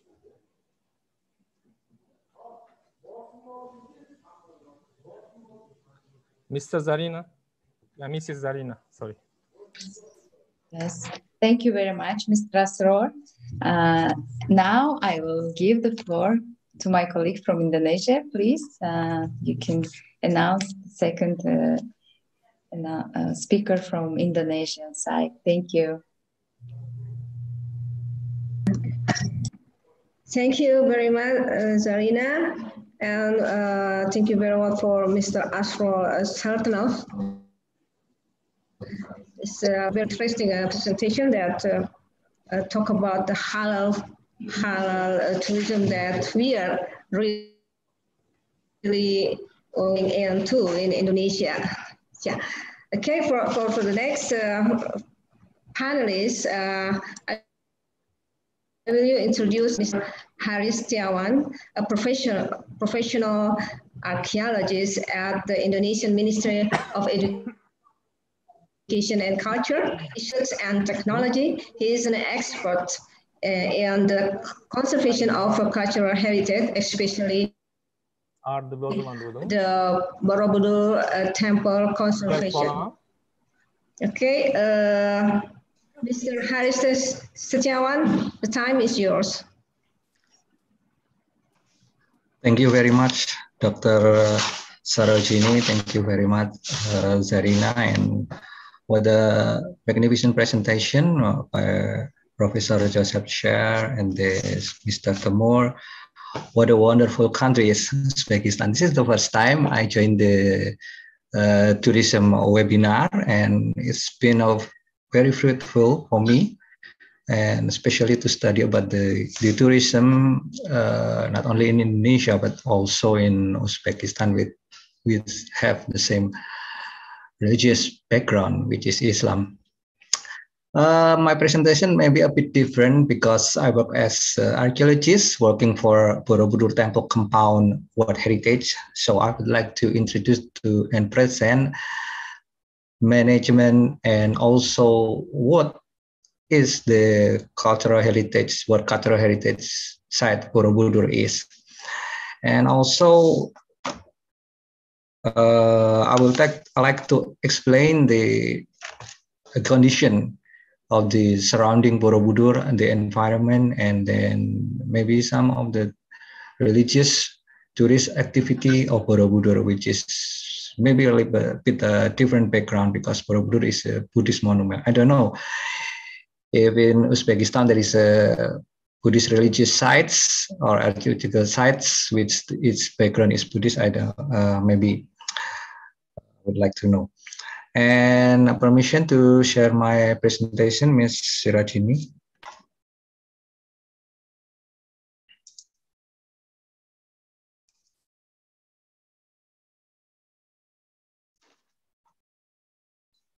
Can you see my presentation, Dr. Sarojini? Yes. Okay. First of all, Your Excellency, Minister of Education and Culture, represented by Madam Heritageand, I would like to say grateful, and also the Vice Prime Minister of Uzbekistan, also Minister of Tourism and Sport. I would like to say grateful, and I would like to deliver warm regard from the Director of Borobudur Conservation Office. In this time is Miss Madam Wiwit Kasyati. Okay, my presentation is about the Borobudur Temple Compound. What is Borobudur Temple Compounds? Yeah, I think you already know that Borobudur Temple Compounds are one of World Heritage Sites in Indonesia, with its background is Buddhist. And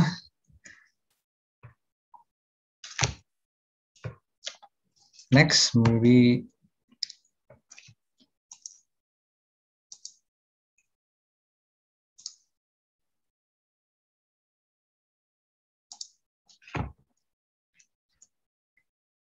yes, this is the history of Borobudur, which is the Mahayana Buddhist temple, was built in the 8th and until 10th century AD during the Mataram Kuno Kingdom or ancient Mataram Kingdom, built by Samaratungga. As you can see in the monitor, the condition before Borobudur was discovered by the British colonialism era at the time, which is Thomas Stamford Raffles discovered in 1840. And then as you see, this is the condition before the restoration. As you know, Borobudur has restored twice, firstly in the 1907, and secondly in the 1973, which is by the government of the Republic of the Indonesia.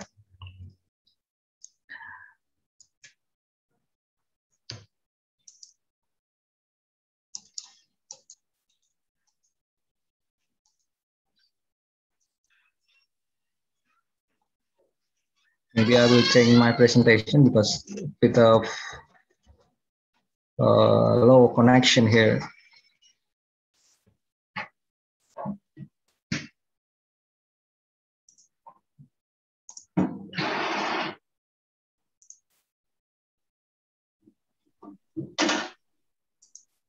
Hari, would you like us to share your screen, or it's okay with you? Yes. Yeah, would you like us to share the PPT or? Yes, can you see my presentation? It's not coming yet. Okay, it's coming. Yeah.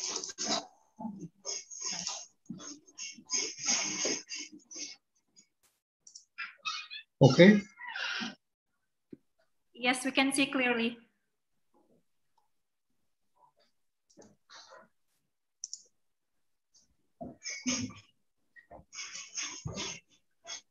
Yes, can you see it?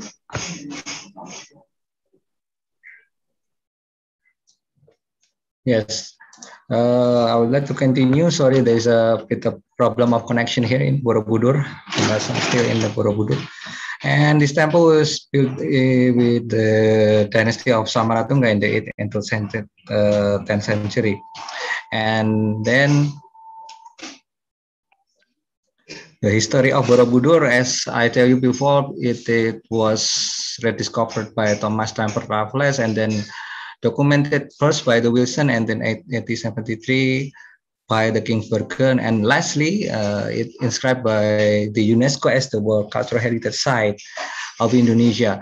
This is the first picture is the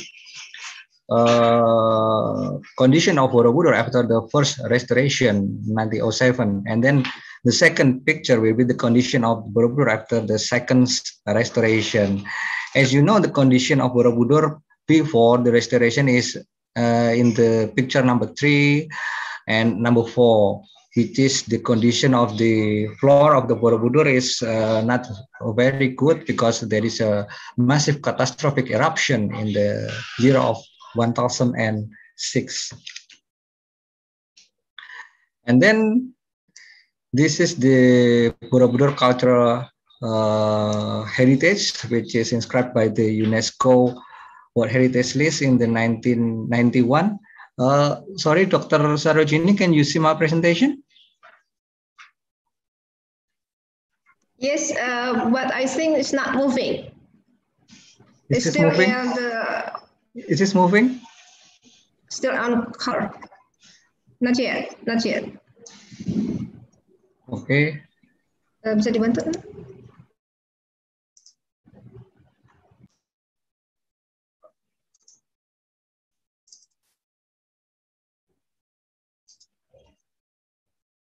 I will stop sharing my presentation because of a bit of bad connection here. Yes, I think. And yes, we will have from the admin from here to open your presentation. So please close from you because we already have your presentation here.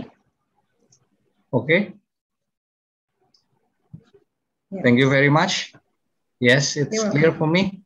Yes. Next, maybe. Yes, this is the what I tell you about the World Heritage Borobudur Temple compound, which is situated in Magelang, Central Java, and it was inscribed in the World Heritage List in the 1991 with the serial number of 592. It is situated in the Central Java, which we call Borobudur Temple compounds. Is not only the temple but also the surrounding environment of Borobudur, which have the religious concept of Buddhist worshipping at that time in the 8th and 10th century. So basically, there is more than one temple included in the World Heritage List in 1991. Next slide, please. And then this is the criteria. As you know that World Heritage also has the criteria. It is the first criteria of Borobudur, which is the masterpiece of Buddhist architecture. As you know, you see the Borobudur, yeah, from the top, you can see the Borobudur. And if some people say that there is a chamber inside Borobudur because the shape of Borobudur are pyramid shape, it is already that we have some research that there is no chamber inside the Borobudur. So as the criteria one say that also Borobudur is using the interlocking system to combine the stone block of Borobudur. They're using a per-tail interlocking system. And then also the difference with the other stupa that Borobudur has perforated stupa. It is the first criteria. And then next, please. The second, but the architecture of Borobudur, it is very different. The concept of Borobudur is taking by the pilgrimage from India to Indonesia. But the concept is different, which is the architecture, the local genius of the Indonesian people or the archipelago people at that time managed to build the temple, but it is very different from the original concept in India. And then in Borobudur temple compound, we have the architectural element of Borobudur, which is the temple, and then the element of the architectural element that has the kind of shape of mythical animal at that time, who is carving in the Borobudur temple relief. And Borobudur have 504 Buddhist statues. It's very lot of statue in one temple. And then also has the beautiful relief, carving relief, the bas relief of Borobudur that is depicting the condition of the natural surrounding in Borobudur in the 8th until 10th century. Next, please. And then this is the criteria number 2, which is the criteria of Borobudur, which is the architectural art between 8th and 10th century and the revival of the architectural of the temple in the 13th until 16th century. As you know that there is plenty of temple in Indonesia, as I have shown to you. The first will be Borobudur, and then the second will be Prambanan. The third is the Jawi temple in East Java. It is also the all of these are the ancient temple built around 8th until 14th century. Next, please. Okay, next, please. And then this is also the criteria number 2, but we jump to the criteria number 6. There is a Borobudur is a plate of the form of lotus in the sacred flower of Buddha. And Borobudur temple compound is exceptional reflection of a blending of the very central idea of indigenous. It is combining the worshipping of the deity in the ancient time of Indonesia with the Buddhist religious in the 8th and the 10th century. There is the 3 annually ritual in Borobudur. The firstly will be Vaisak. It's very fascinating to see the Vaisak day in Borobudur. The Vaisak day is the birth of celebrating the birth of Siddhartha as a Buddha, and also the pass away of the Buddha. In July there is Asada, and then lastly the April and May we can see the Kakyumon dance. All of this ritual are Buddhist ritual. So basically is the as the UNESCO World Heritage Site of Borobudur is the dead monument. But according to the national law of the cultural heritage number 11 year of 2010, it's not forbidden to pray or to have religious activity in Borobudur. Next. This is the attribute of the World Heritage of Borobudur. The firstly will be the tree building. So basically Borobudur is not a single monument. A friend from the Uzbekistan, if you visit to Indonesia, please do visit the Borobudur Temple Compound World Heritage. You can see some of the temple, not only Borobudur, there is also the Pawan and Mandu temple. And then we have the imaginary axis between the two temple. And also we have the splendid Borobudur cultural landscape, which is also depicting in the relief of the Borobudur. Also, you can try maybe the traditional activity, cycling around the village of Borobudur, or maybe doing some everyday activity in the village of Borobudur. Next.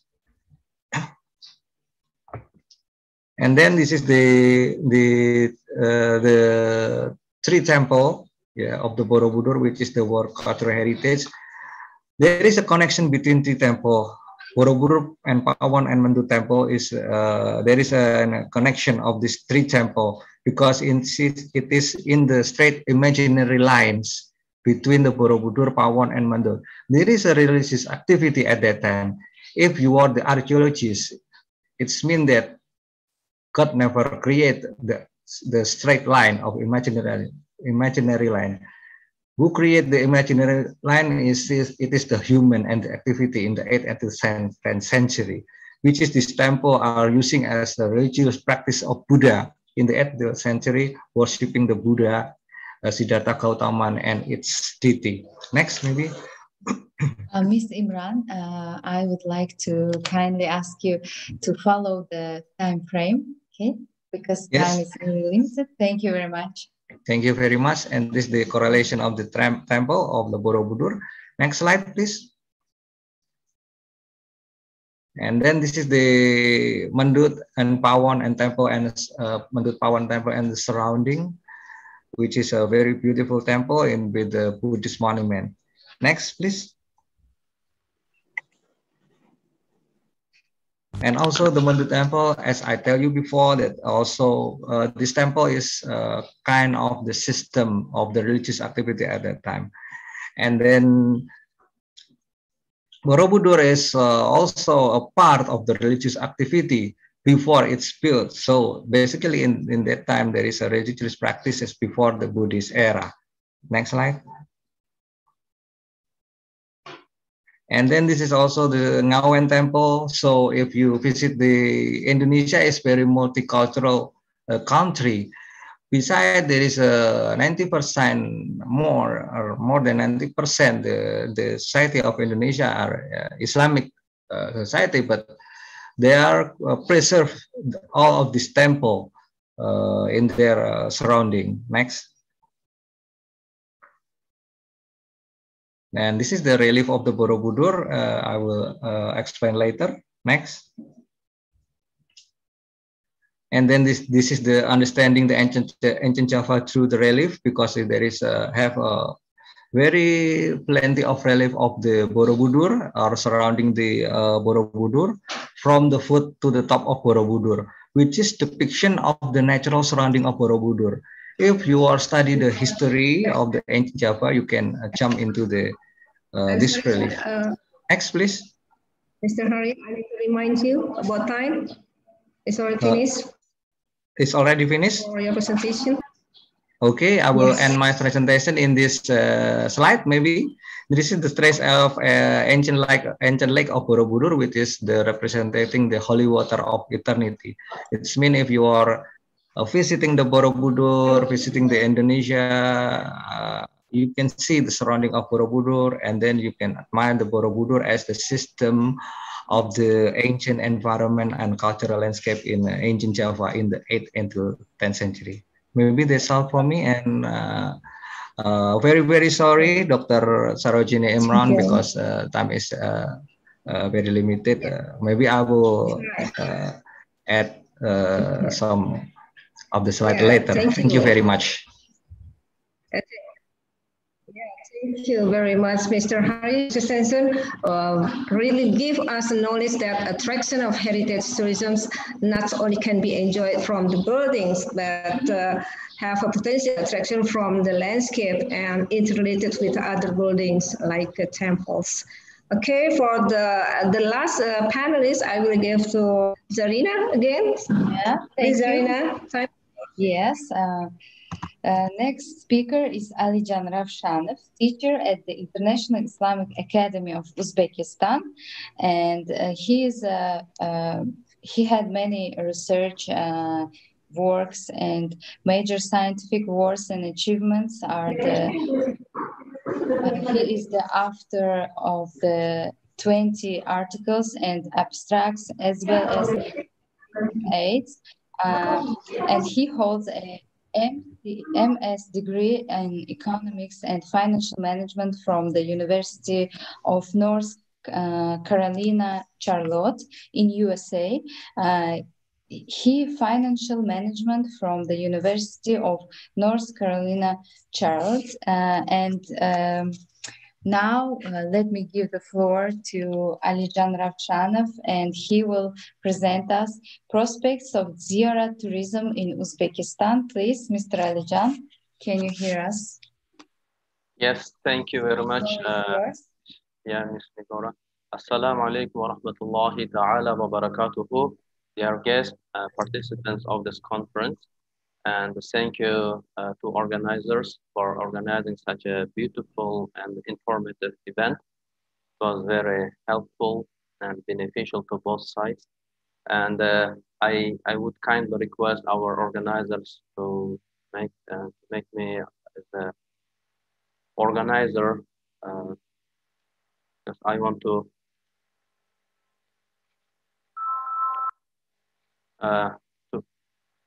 present my slides. Is it visible? Yes, we can see the slide. Excellent. Okay, dear guests, since we have time constraints, and I want to do a short presentation. I will not spend more than 1 minute on each slide, and then we will leave time for Q&A session. I'm Alijan Ravchanov, Senior Lecturer at the Islamic Economics and Ziara Tourism Department of International Islamic Academy of Uzbekistan. Today I will speak about prospects of Ziara tourism in Uzbekistan. So as we know, Uzbekistan is located in the heart of Central Asia, and Uzbekistan is happy to have almost all the monuments and sightseeing related to Islamic heritage in the Central Asia. More than 90% of such Islamic heritage sightseeing are located in cities like Samarkand, Bukhara, Khiva, Shahrisabz, Tashkent, and so on. And our president, when he spoke at the UN General Assembly a couple years ago, he said that Islam calls us to kindness and peace, preservation of genuine human beginning. I would like to especially note the invaluable contribution of a whole galaxy of outstanding representatives of the Central Asian Renaissance to the development of the Islamic and world civilization. One of them is Imam Bukhari, who is acclaimed all over the world as the author of Sahih al-Bukhari, the second most important book in Islam after Quran al-Karim. In order to preserve and study his richest legacy, disseminate his teachings on enlightened Islam, we decided to establish Imam Bukhari International Research Center in Samarkand. The activities of the Center for Islamic Civilization, which is being established in Tashkent, will contribute to the implementation of this task. So I just brought this statement because my next slides will be dedicated to this noble scholar like Imam al-Bukhari. We all know, we all heard about Imam al-Bukhari, and especially his book Sahih al-Bukhari, or the formal name of the book is Jami' al-Sahih, was compiled after a collection of more than 600,000 hadith narrations from our noble prophet Muhammad sallallahu alaihi wasallam, and only more than around 7,300 hadiths was taken from this 600,000 hadiths and compiled in this book. Therefore, it contains the most authentic narrations from our prophet. Therefore, it was given such a title that it's the most authentic book after Quran. And Imam al-Bukhari, we know that he was born in Bukhara.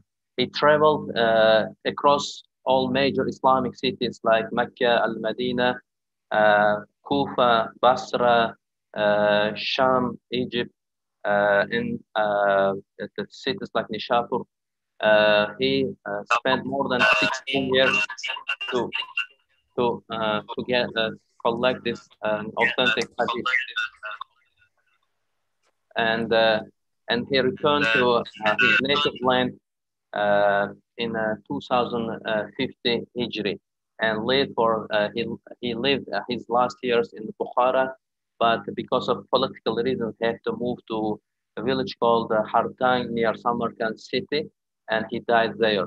Now, as you see in the picture, this is the mausoleum of Imam al-Bukhari, and my previous colleagues who told about Uzbekistan, about our scholars, also mentioned the, the case of Mr. Sukharto, his visit to Samarkand, to the tomb of Imam al-Bukhari, and it was really fascinating and very touching. It was very touching story, not only to Uzbeks, but also to all over the world, Muslims in all over the world.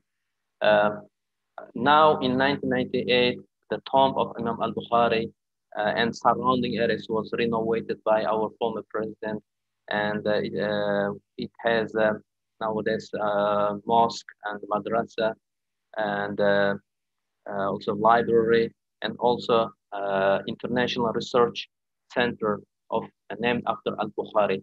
So it's now, if you visit, you can see the whole complex where Muslim traveler can find everything. The next slide dedicated to Imam al-Tirmizi, who you also know about, this noble scholar who was student of Imam al-Bukhari, and his book Jami al-Sahih, also one of the most influential books. You may know that there are 6 the most authentic hadith books. They're called Kutub al-Sitta, they also say Sihah al-Sitta, and Imam Tirmizi's Sahih Jami al-Sahih also included in the 6 books. And the Imam al-Tirmizi's tomb, also mausoleum, is located in Surkhandarya, southern province of Uzbekistan. Nowadays, this mausoleum was recently renovated and was all conditions for travelers have been created. So our brothers, sisters from Indonesia, when they visit Tashkent, Samarkand, Bukhara, they may also want to travel to Termes and Sharabat, where these scholars are located. And when we speak about Uzbekistan, if you travel to any Muslim country and you say, I'm from Uzbekistan, they say, you are from land of scholars. As Uzbekistan was a native land for thousands and thousands of scholars, sheikhs, the imams, and scientists as well. So as you see on the slide, so there are many very influential, famous names like Abu Mansur al-Maturidi. As we know, Islamic Ummah is divided into 2 parts in the theological, in terms of theology, in terms of Aqidah, the Aqidah of Imam al-Maturidi and Aqidah of Imam al-Ashari. So we are happy to have this Imam in Samarkand. Also, we have Burhanuddin al-Marghinani. Anyone familiar with fiqh knows this name, because Imam al-Marghinani's book Al-Hidayah, very famous, and have been taught in the madrasas and Islamic universities throughout the centuries. And also, on the left side, I just want to mention about 7 saints of Bukhara, starting from Khoja Abdul Khalif al-Ghijdwani and ending with Bahauddin al-Naqshbandi. This is the unique golden chain where 7 piers are located in one town around in Bukhara and surrounding area of Bukhara.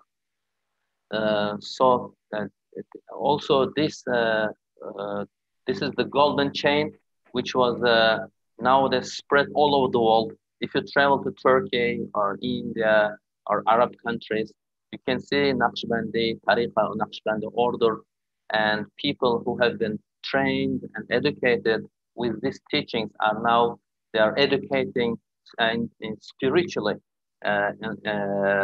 thousands and maybe millions of fellow Muslims. Also, when we talk about Uzbekistan, a land of knowledge, we should not be limited with Islamic knowledge.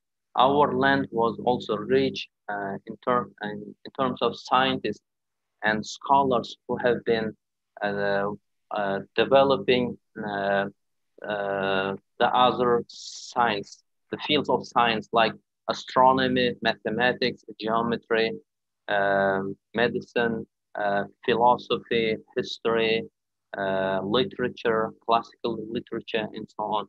So their names, Abu Rayhan al-Biruni, Muhammad al-Kharazmi, Mahmud al-Zamakhshari, Avicenna, or his Muslim name is Ibn Sina, Jamshid al-Kashi, Ali Kushki, Mirza Ulugbek, and these names are really well known in not only in the Islamic world but in general. So let me stop and giving some talk about Tashkent. Tashkent is the capital of Uzbekistan, and Tashkent has been growing and developing over the last 20 years with a lot of buildings and monuments have been raised over the last 10 years. Now the city has more than 200 mosques and masajid open for all, for locals and foreigners. And we have mausoleums like of the Imam of Abu Bakr Qafal Shashi in the place called Hast Imam or Hazrat Imam. I should tell one thing that Indonesia is practicing mainly the Shafi madhab of Ahl Sunnah wal Jama'ah, and we Uzbeks follow the Hanafi school of thought. And the Tashkent, in the past, it used to be called as Shash. So Shash was used to have both Hanafi and Shafi mazhabs, and Abu Bakr Qafal Shashi was one of the greatest scholars in the Shafi mazhab. So now this Abu Bakr Qafal Shashi, who lived and worked in Tashkent city, now is buried in the place called Hazrat Imam.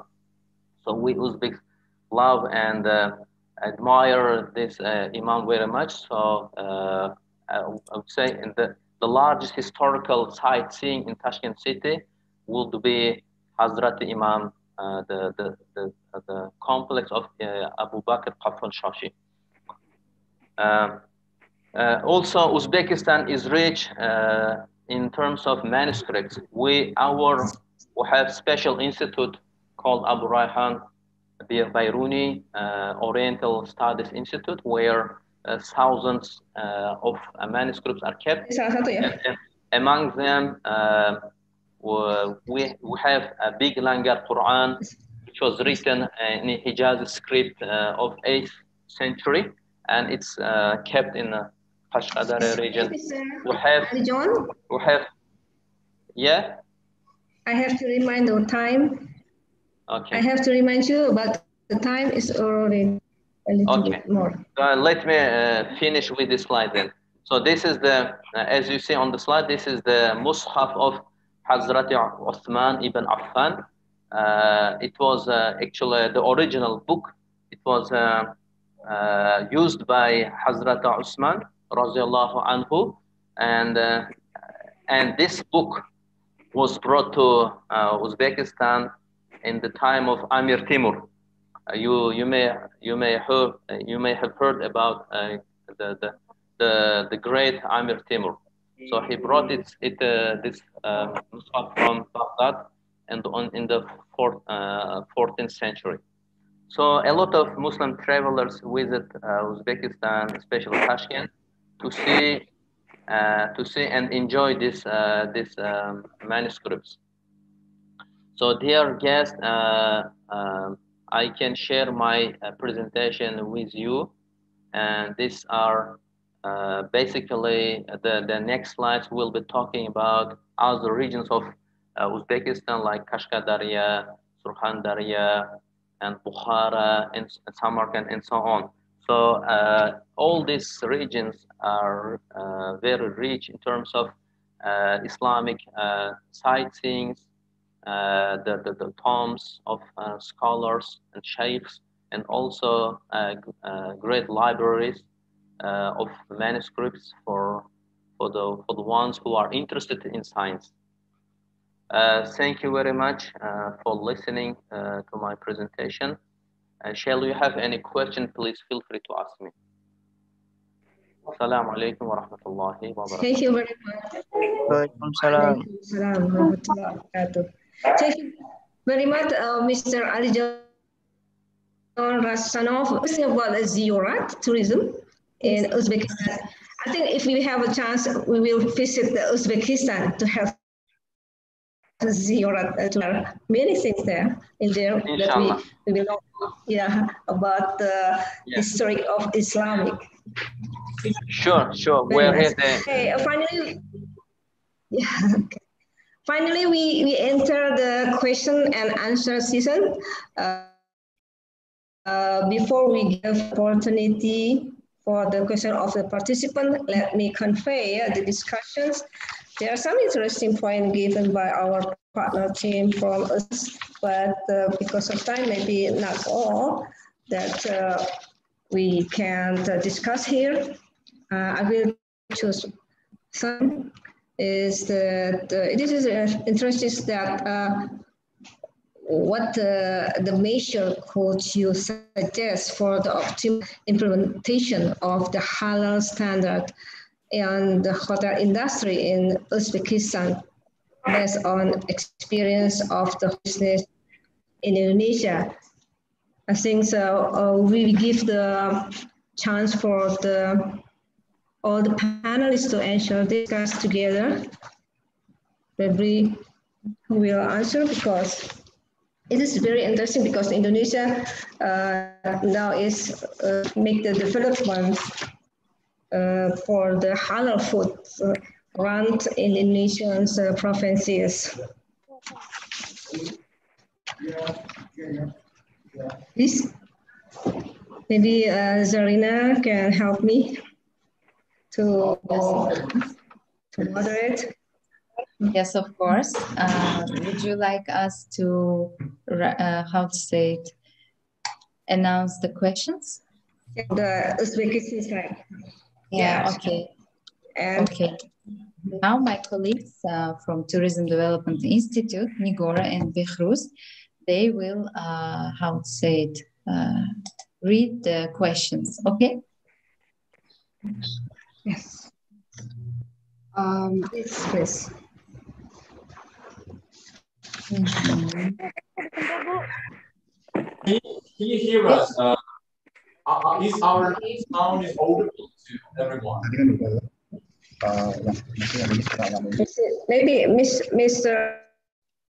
Ashrol Sultanov can give explanation and until so we can understand how the mutual from the Indonesia. Yes. I would ask the technical staff to keep our microphone on. I would ask the technical staff to keep our microphone on. Do not switch it off, please. Miss Imran and Miss Sarina, don't switch off our microphone, please. We are going to have a Q&A session. Assalamu alaikum wa rahmatullahi wa barakatuh. Dear participants, our respectful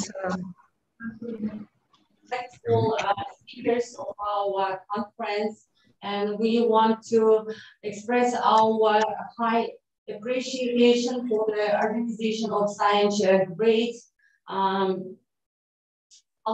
conference with our institute.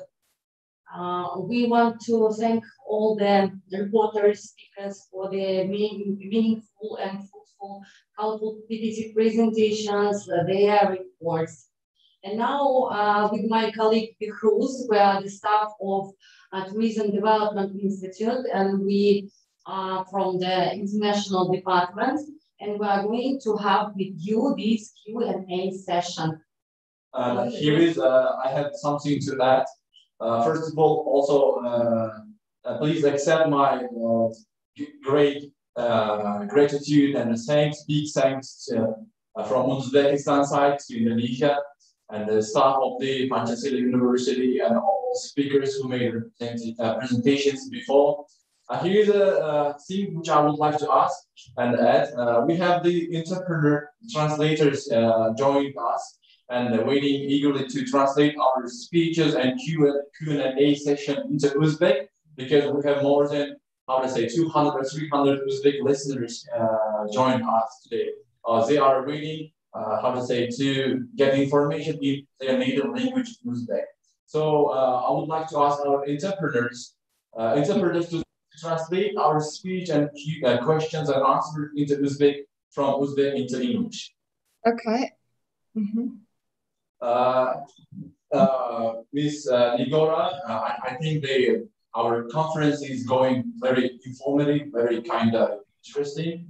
And here is the questions which we would like to ask from our Indonesian partners, Indonesian professions, and the specialists of the conference. Yes, we should cover or deliberate some kind of interesting questions which we prepared by our side for the experts of Indonesian side, for the experts, for scholars, maybe lecturers of your university. And you know that official and plenary session wrap up, but meanwhile, enjoy your stay here at our Q&A session. Well, now my first question is, what is the main lever in maintaining mutual understanding and tolerance between different maybe people or nationalities and faiths, mostly faiths, living in Indonesia? How you solve this problem in your country? Ms. Nigar, let's translators also translate it into Uzbek, the question. Demek, Indoneziyada yashab turuvchi turli dinga xos insonlarning o'rtasida o'zaro bir-birini tushunish va tolerantlikni saqlab qolishda asosiy turtki nima? Shu savol indoneziyalik hamkasblarimizga berilyapti.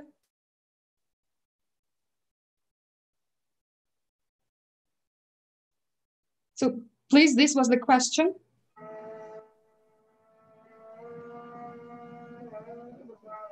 We cannot understand the Uzbekistan language. Maybe should we repeat the question? So what is the main trigger in maintaining mutual understanding and tolerance between the representative of different confessions living in Indonesia? Yeah. Do you understand the question?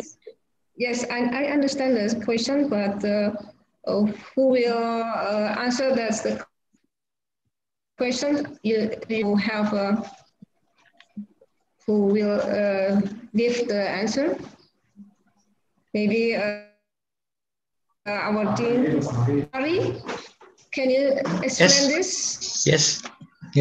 Thank you very much. Maybe if I finish my presentation, I will tell about the tolerance of in Indonesia in the era in the 8th century. Since that time, we have such a tolerant country because some say that in the age of the ancient archipelago in 8th century, we have been a tolerant society at that time. It means that the influence of Hindu and Buddha is living together with the tradition, with the local tradition. We have the tradition of animism and dynamism, but it is they are cooperating each other. And then in the 10th until 14th century, there is a Hindu kingdom, giant Hindu kingdom, very large kingdom, which is Majapahit. Also at that time, the influence of Islam also spread in Indonesia. This is why we can see that all of the archaeological remain from the Islamic era in the 14th until 20th century, still using the architectural element from Hindu and Buddha. It is no problem to us because we have the different concept. The architectural element is remain the same, but the concept is different. The Madam Rizky from the Minister of Tourism and Creative Economy also underline that Wali Songo is spreading the Islam very well without violence and without conqueror. So that at that time, with the archaeological remain, we can study that the tolerance and in our society in the ancient Indonesia or in the archipelago is still in the very good condition until today. That's why the Hindus and Buddha are stay together with Islam in the 10th until 13th century. And after 14th century, the Wali Songo influence are spreading throughout the archipelago and spreading Islam as well without violence, without conqueror. So basically, is our society, the Indonesian people is very active, creative, and selective people at that time, and they have the very big tolerance, very large tolerance to their surrounding. It's mean the religious activity such as worshipping in the temple, such as praying in the vihara for Buddha, in the temple for Hindu, and etc. for Confucianism is protected very well by the society. If you visit in Indonesia, we can explain why the archaeological remains such as Borobudur, the magnificent temple of Borobudur, is stay until today, still in the good condition in the Islamic society of Indonesia. Thank you very much. Maybe that is my comment and opinion. I will come back to Dr. Sarojini. Thank you very much. And after your so meaningful presentation, we were inspired to visit Indonesia. Yeah, so translators to translate it into Uzbek. Katta rahmat. Agar men prezentatsiyamni tugata olganimda bu savolga javobni aytib o'tgan bo'lardim, lekin mayli savol chiqdi, javob beraman. Demak, bizning jamiyatimizda turli dinlarga e'tiqod qiluvchi shaxslarning do'stona va tolerantlik munosabatlarini saqlab qolishiga turli sabablar bor.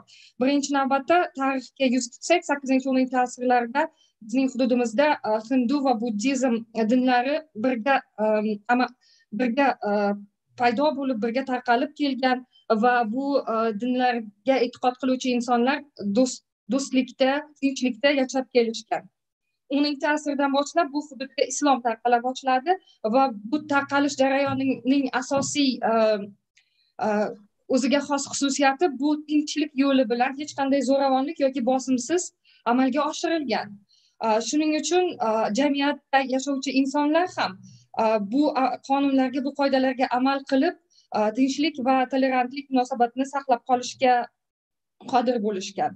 Bunga dalolat beruvchi bir qator omillar bo'lib, ulardan biri bu tarixiy obidalar, arxitektura yodgorliklari.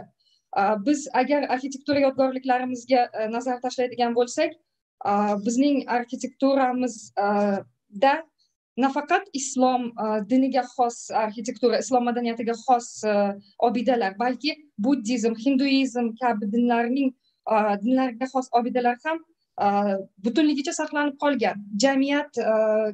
Jamiyatning, bizning mamlakatimizda yashovchi insonlarning bularga munosabati juda yaxshi, bir-birini hurmat qilib, tinchlik va totuvlikda yashab kelmoqda.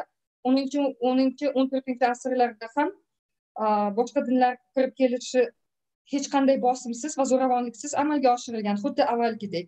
Shuning uchun menimcha turli dinlarga e'tiqod qiluvchi insonlarning huquqlari hech qachon poymol etilmaydi va bir-biriga vatandoshlarimiz katta hurmat bilan yashashadi. Thank you very much. we have another question too. My question is about the conditions. What additional conditions or advances in tourism infrastructure have been created for Muslim travelers, Muslim country visitors in Indonesia? What kind of advances or additional conditions are made for Muslim travelers in your country? Shall I translate? Yes.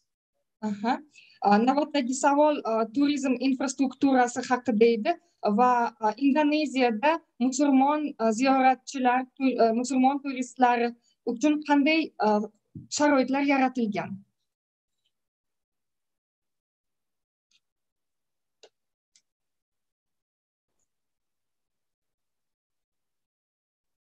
The question. That was the question for Indonesian experts, please.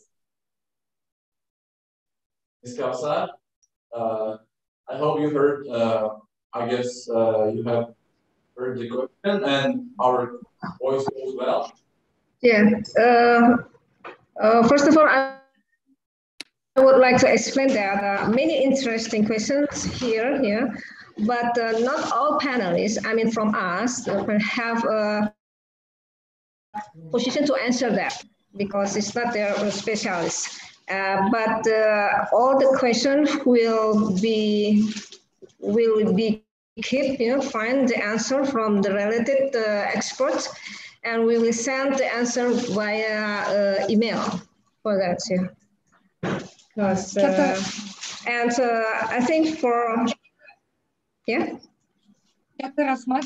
Juda qiziqarli savollar bo'lyapti. Afsuski, bu yerda yig'ilganlarning barchasi ham bu sohada mutaxassislik bo'lmasligi mumkin. Shuning uchun biz bu savollarni yozib olib, keyinchalik email orqali javoblarni yuboramiz. Thank you very much. We look forward to have the email from you with the full context of answers, and also we also the conditions or advances in our country for Muslim travelers too. Yes, we will. Okay.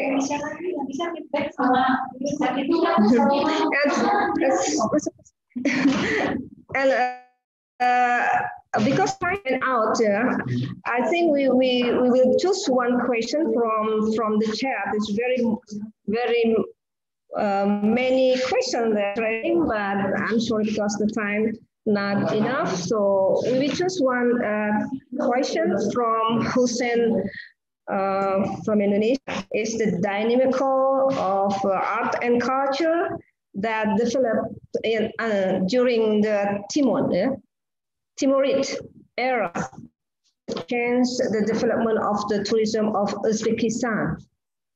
That's his concern. Is there any? Yes, can you repeat the question, please? Can you repeat the question, please, and I will translate. Thank you. Okay. From Indonesia is the dynamical of art and culture that developed during the Timurid era could change the development of tourism in Uzbekistan. That's his answer.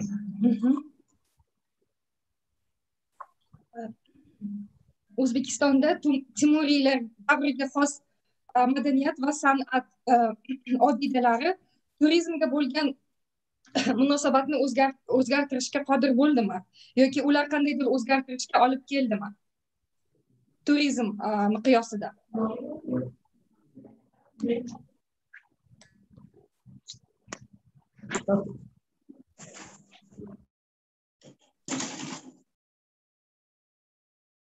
O'zbekistonning turistik potensialiga o'zgarishiga olib kela oldimi demoqchida ular.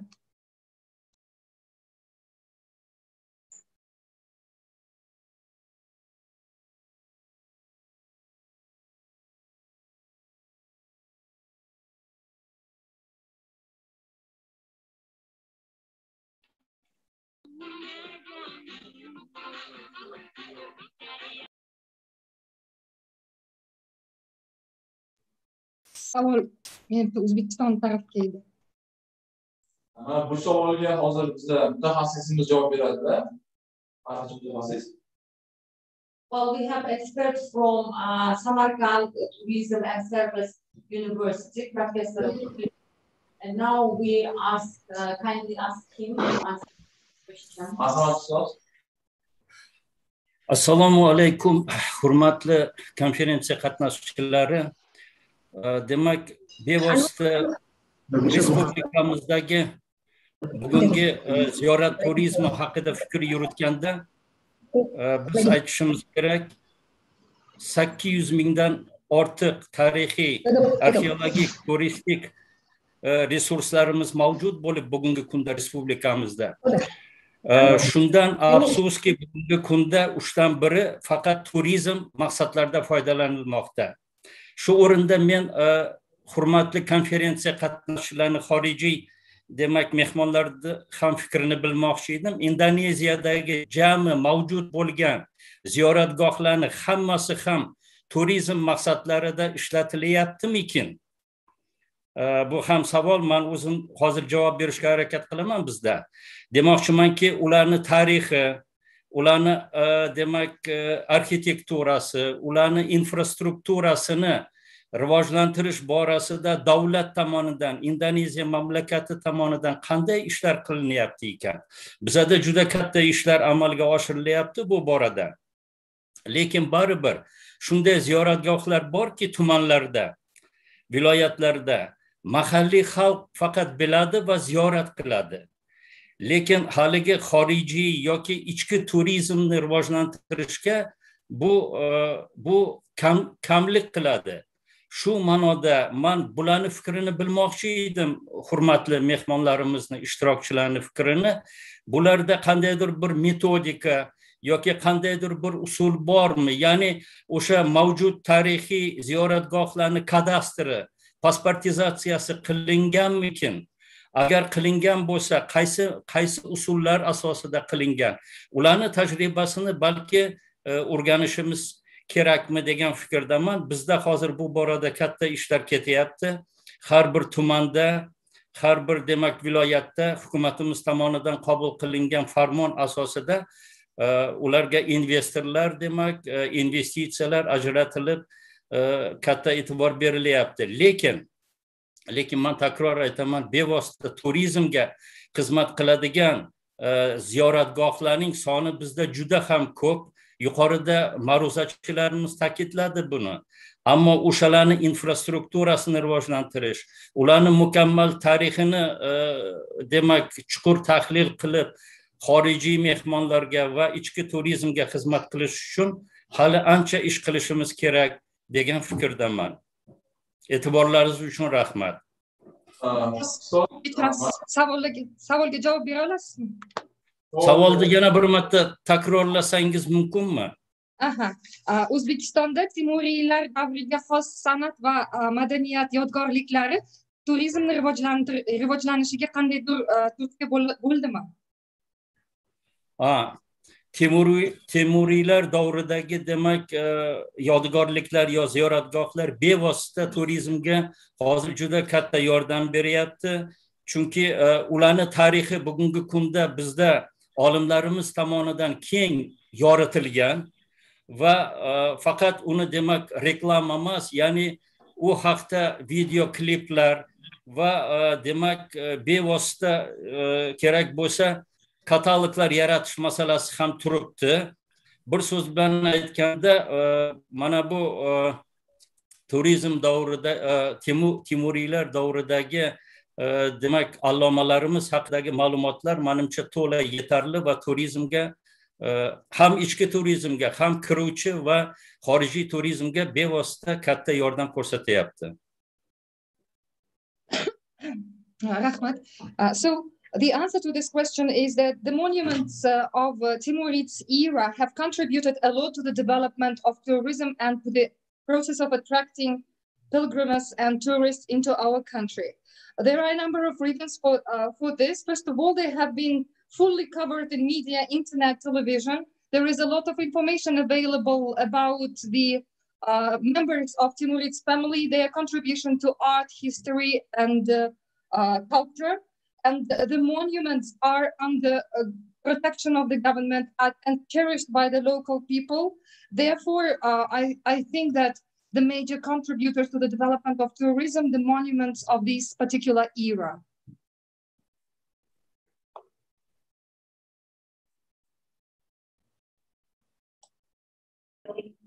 Yes.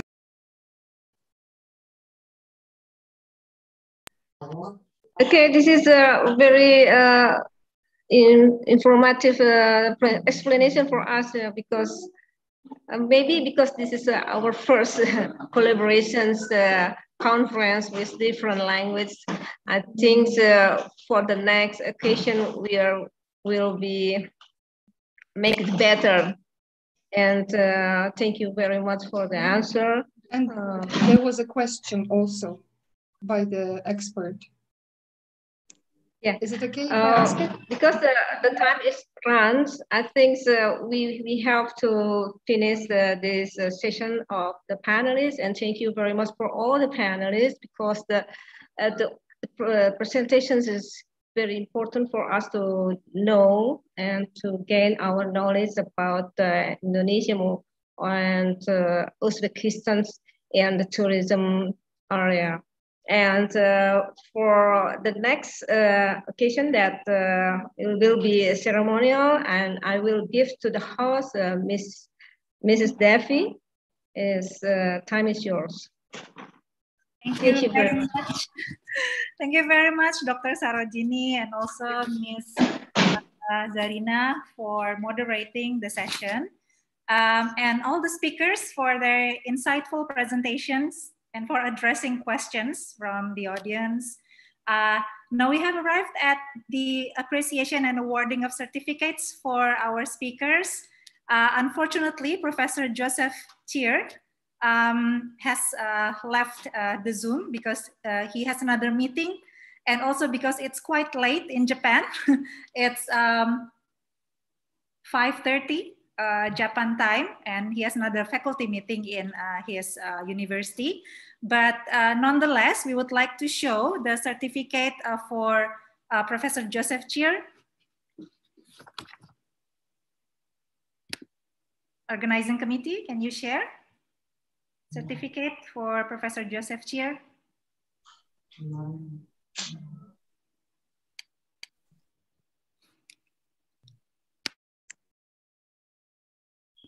Okay, thank you very much. So I will give the picture to Professor Joseph Chier, and he apologized to all the participants for not being able to stay until the end of the seminar. And next, we would like to give the token of appreciation to Mr. Temur Mirzaev. Ibu Dewi, I'm here. Okay, Mr. Temur, terima kasih banyak. Thank you so much. Sama-sama, it's my pleasure. Okay, and thank you so much. Senang sekali mendengar presentasi. Always ready. You are muted, Bu. Okay, sorry. Okay, amazing, luar biasa, Pak Temur. Let me take a picture of this. Okay, terima kasih. And the following appreciation goes to Mr. Ashraf Sultanov. Okay, Mr. Ashraf, thank you very much for your great sharing today.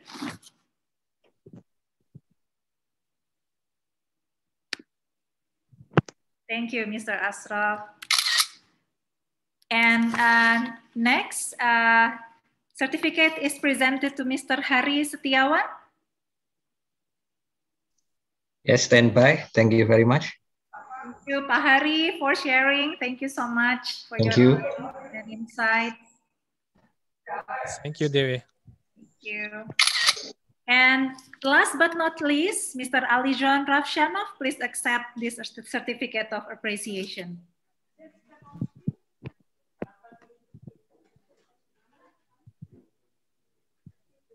Thank you. Mr. Alijon is still here with us.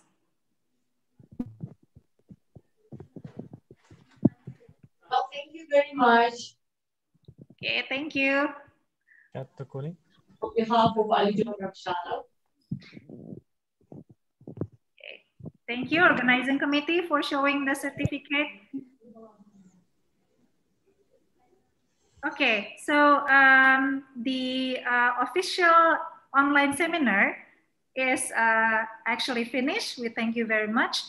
There is another agenda which I have to confirm with our Uzbekistan counterpart.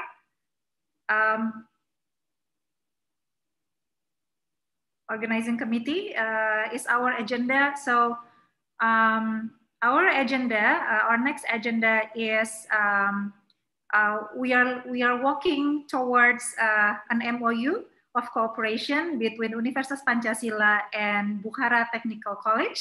So I think our counterpart from Uzbekistan have prepared the draft, which will be signed by our rector and which also be signed by a representative of Bukhara Technical College or the director of Bukhara Technical College later in coming few days. So if we would like to still have that, ceremony, we can use this Zoom. Well, thank you, Ms. Debbie. As you know that we are during some months, we are having some kind of negotiations between Pancasila University and our Bukhara Tourism College. And today we have such a great ceremony of signing of MOU between your university and our Bukhara College. Well, and the director of the college, Azim John, is here. Azim John, can you join? Assalamu alaikum wa rahmatullahi wa barakatuh. Warahmatullahi wabarakatuh.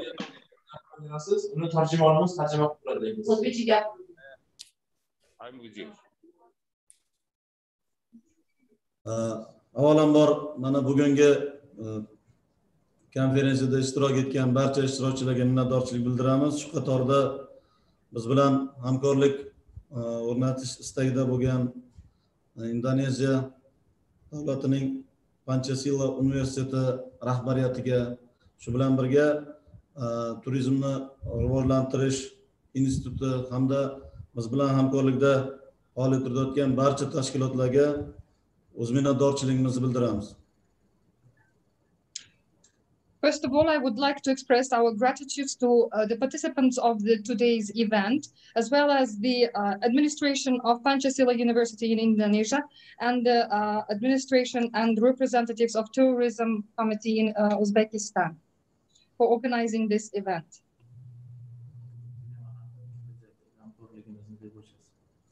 Bu imzolanayotgan memorandum o'ylaymizki kelgusida oldimizga qo'ygan juda katta maqsadlarni amalga oshirishda muhim hujjat bo'lib xizmat qiladi. The memorandum we are going to sign, I'm sure, will serve as an important document which will project our way in the mutual cooperation in the future. Well, thank you, Mr. Azim John. And now, Ms. Devi, let's go to our next step of ceremony of signing these MOUs between our two educational organizations. We also hope that it will serve for our further mutual beneficial cooperation. Thank you. Organizing committee, can you show the MOU draft, please?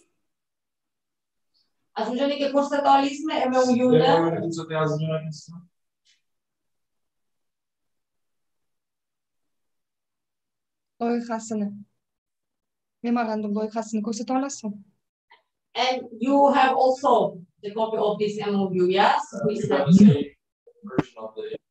Yes, and we have presented the draft of MOU to our rector's office and our vice rector for cooperation has given us the letter number to make the document more official.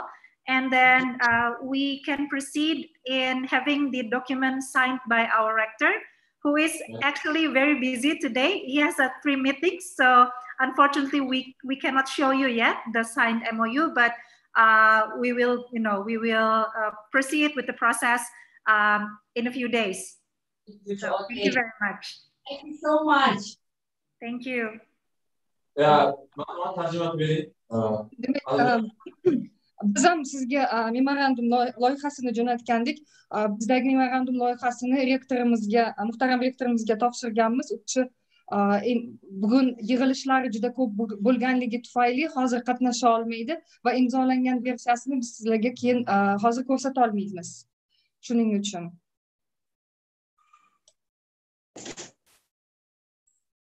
Azimjon aka, siz qo'l qo'yib, ularga ko'rsatasiz, originalini ularni rektorlari qo'l qo'yib.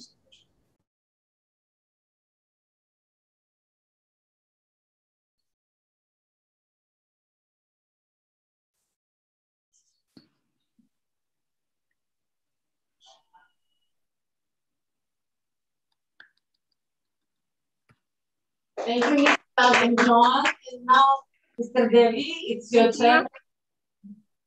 Thank you very much, Mr. Azim. Congratulations, and we wish you beneficial cooperation in future. I'm sure we will have a beneficial cooperation in the future. Thank you, Mr. Azim Adizov from Bukhara Technical College. Now, katta rahmat. Aminmanki bu memorandumning imzolanishi ikki davlat o'rtasidagi hamkorlikning kuchayishiga va rivojiga turtki bo'ladi. Buxoro texnika kollejining direktori Azim akaga ham katta rahmat, o'z minnatdorchiligimni bildiraman. Katta rahmat, biz ham o'z minnatdorchiligimizni bildiramiz. Thank you. We also express our gratitude to the Indonesian party. Thank you very much. And can the organizing committee advise me whether we will have a picture together or other announcement? Tashkiliy qo'mitadan maslahat kerak edi. Hozir birgalikda suratga tushamizmi? Do you mean the picture of the conference? All the participants of the conference. Konferensiyada qatnashayotgan qatnashuvchilarning bilan birgalikda rasmga tushsak bo'ladimi? Yes, of course, we can take a picture. We are ready to have a nice moment to have captured on the photograph. Okay.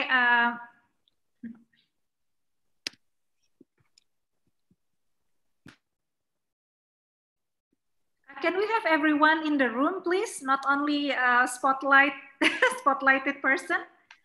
Can you help?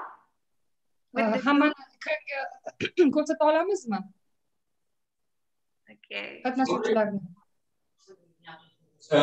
It's on the organization's, how to say, duty to show all the participants. Yes, all the participants, please. Technical staff can do it. Okay, so we have everyone now. So I will take... Oh, we have 14 pages. 40 sahifa ekan, qatnashuvchilar bilan birga. Okay, we have 328 persons still joining us right now. So please, I will take the picture, or the organizing committee will take the picture.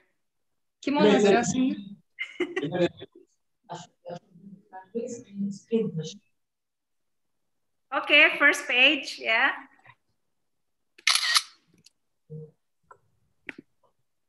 Okay, second page. Okay, keep your smile, people. Okay, fourth page. Fifth page. I don't know how many pages in your place, but mine is 13 here. Okay, sixth.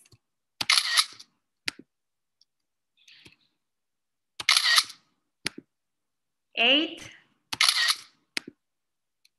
9, 10, 11, 12, and the last page. Thank you so much, everyone, for staying with us until the end. Thank you very much, Debbie. Thank you. Thank you, Bu Devi. Thank you, everyone. Thank you, Miss Elena, for co-organizing this with us. Thank you too very much for organization, for your support, for efforts on organizing of our such great conference. All to hear you. Our first meeting, but not the last.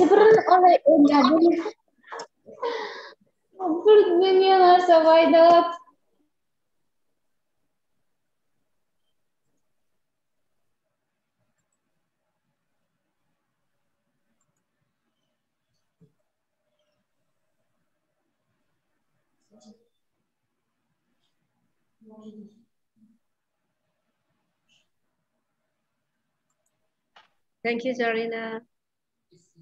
Thank you very much. Have a nice day. Thank you. Thank you. Thank you so much.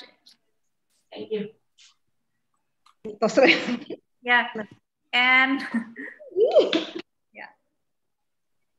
yeah, we should have take picture from the start, but I missed that. Sorry.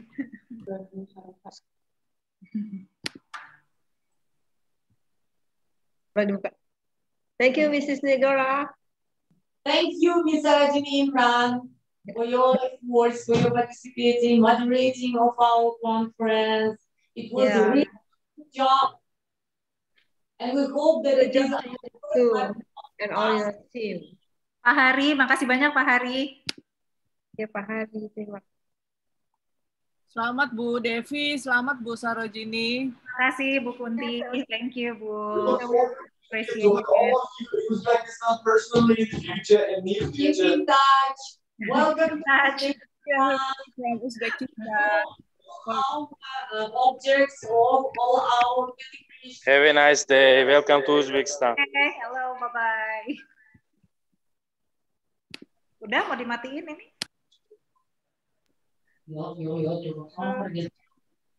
Also, we want to say thank you for all the participants of our conference and all the materials of the conference you can get and all the certificates you can get from your email.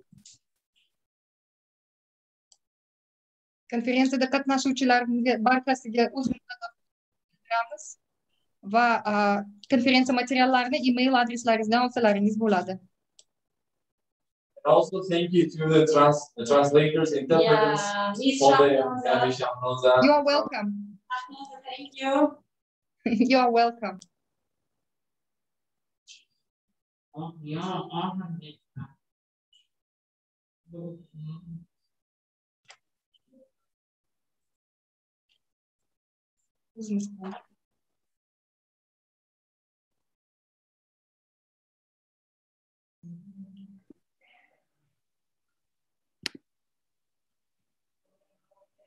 Thank you Pak Hari.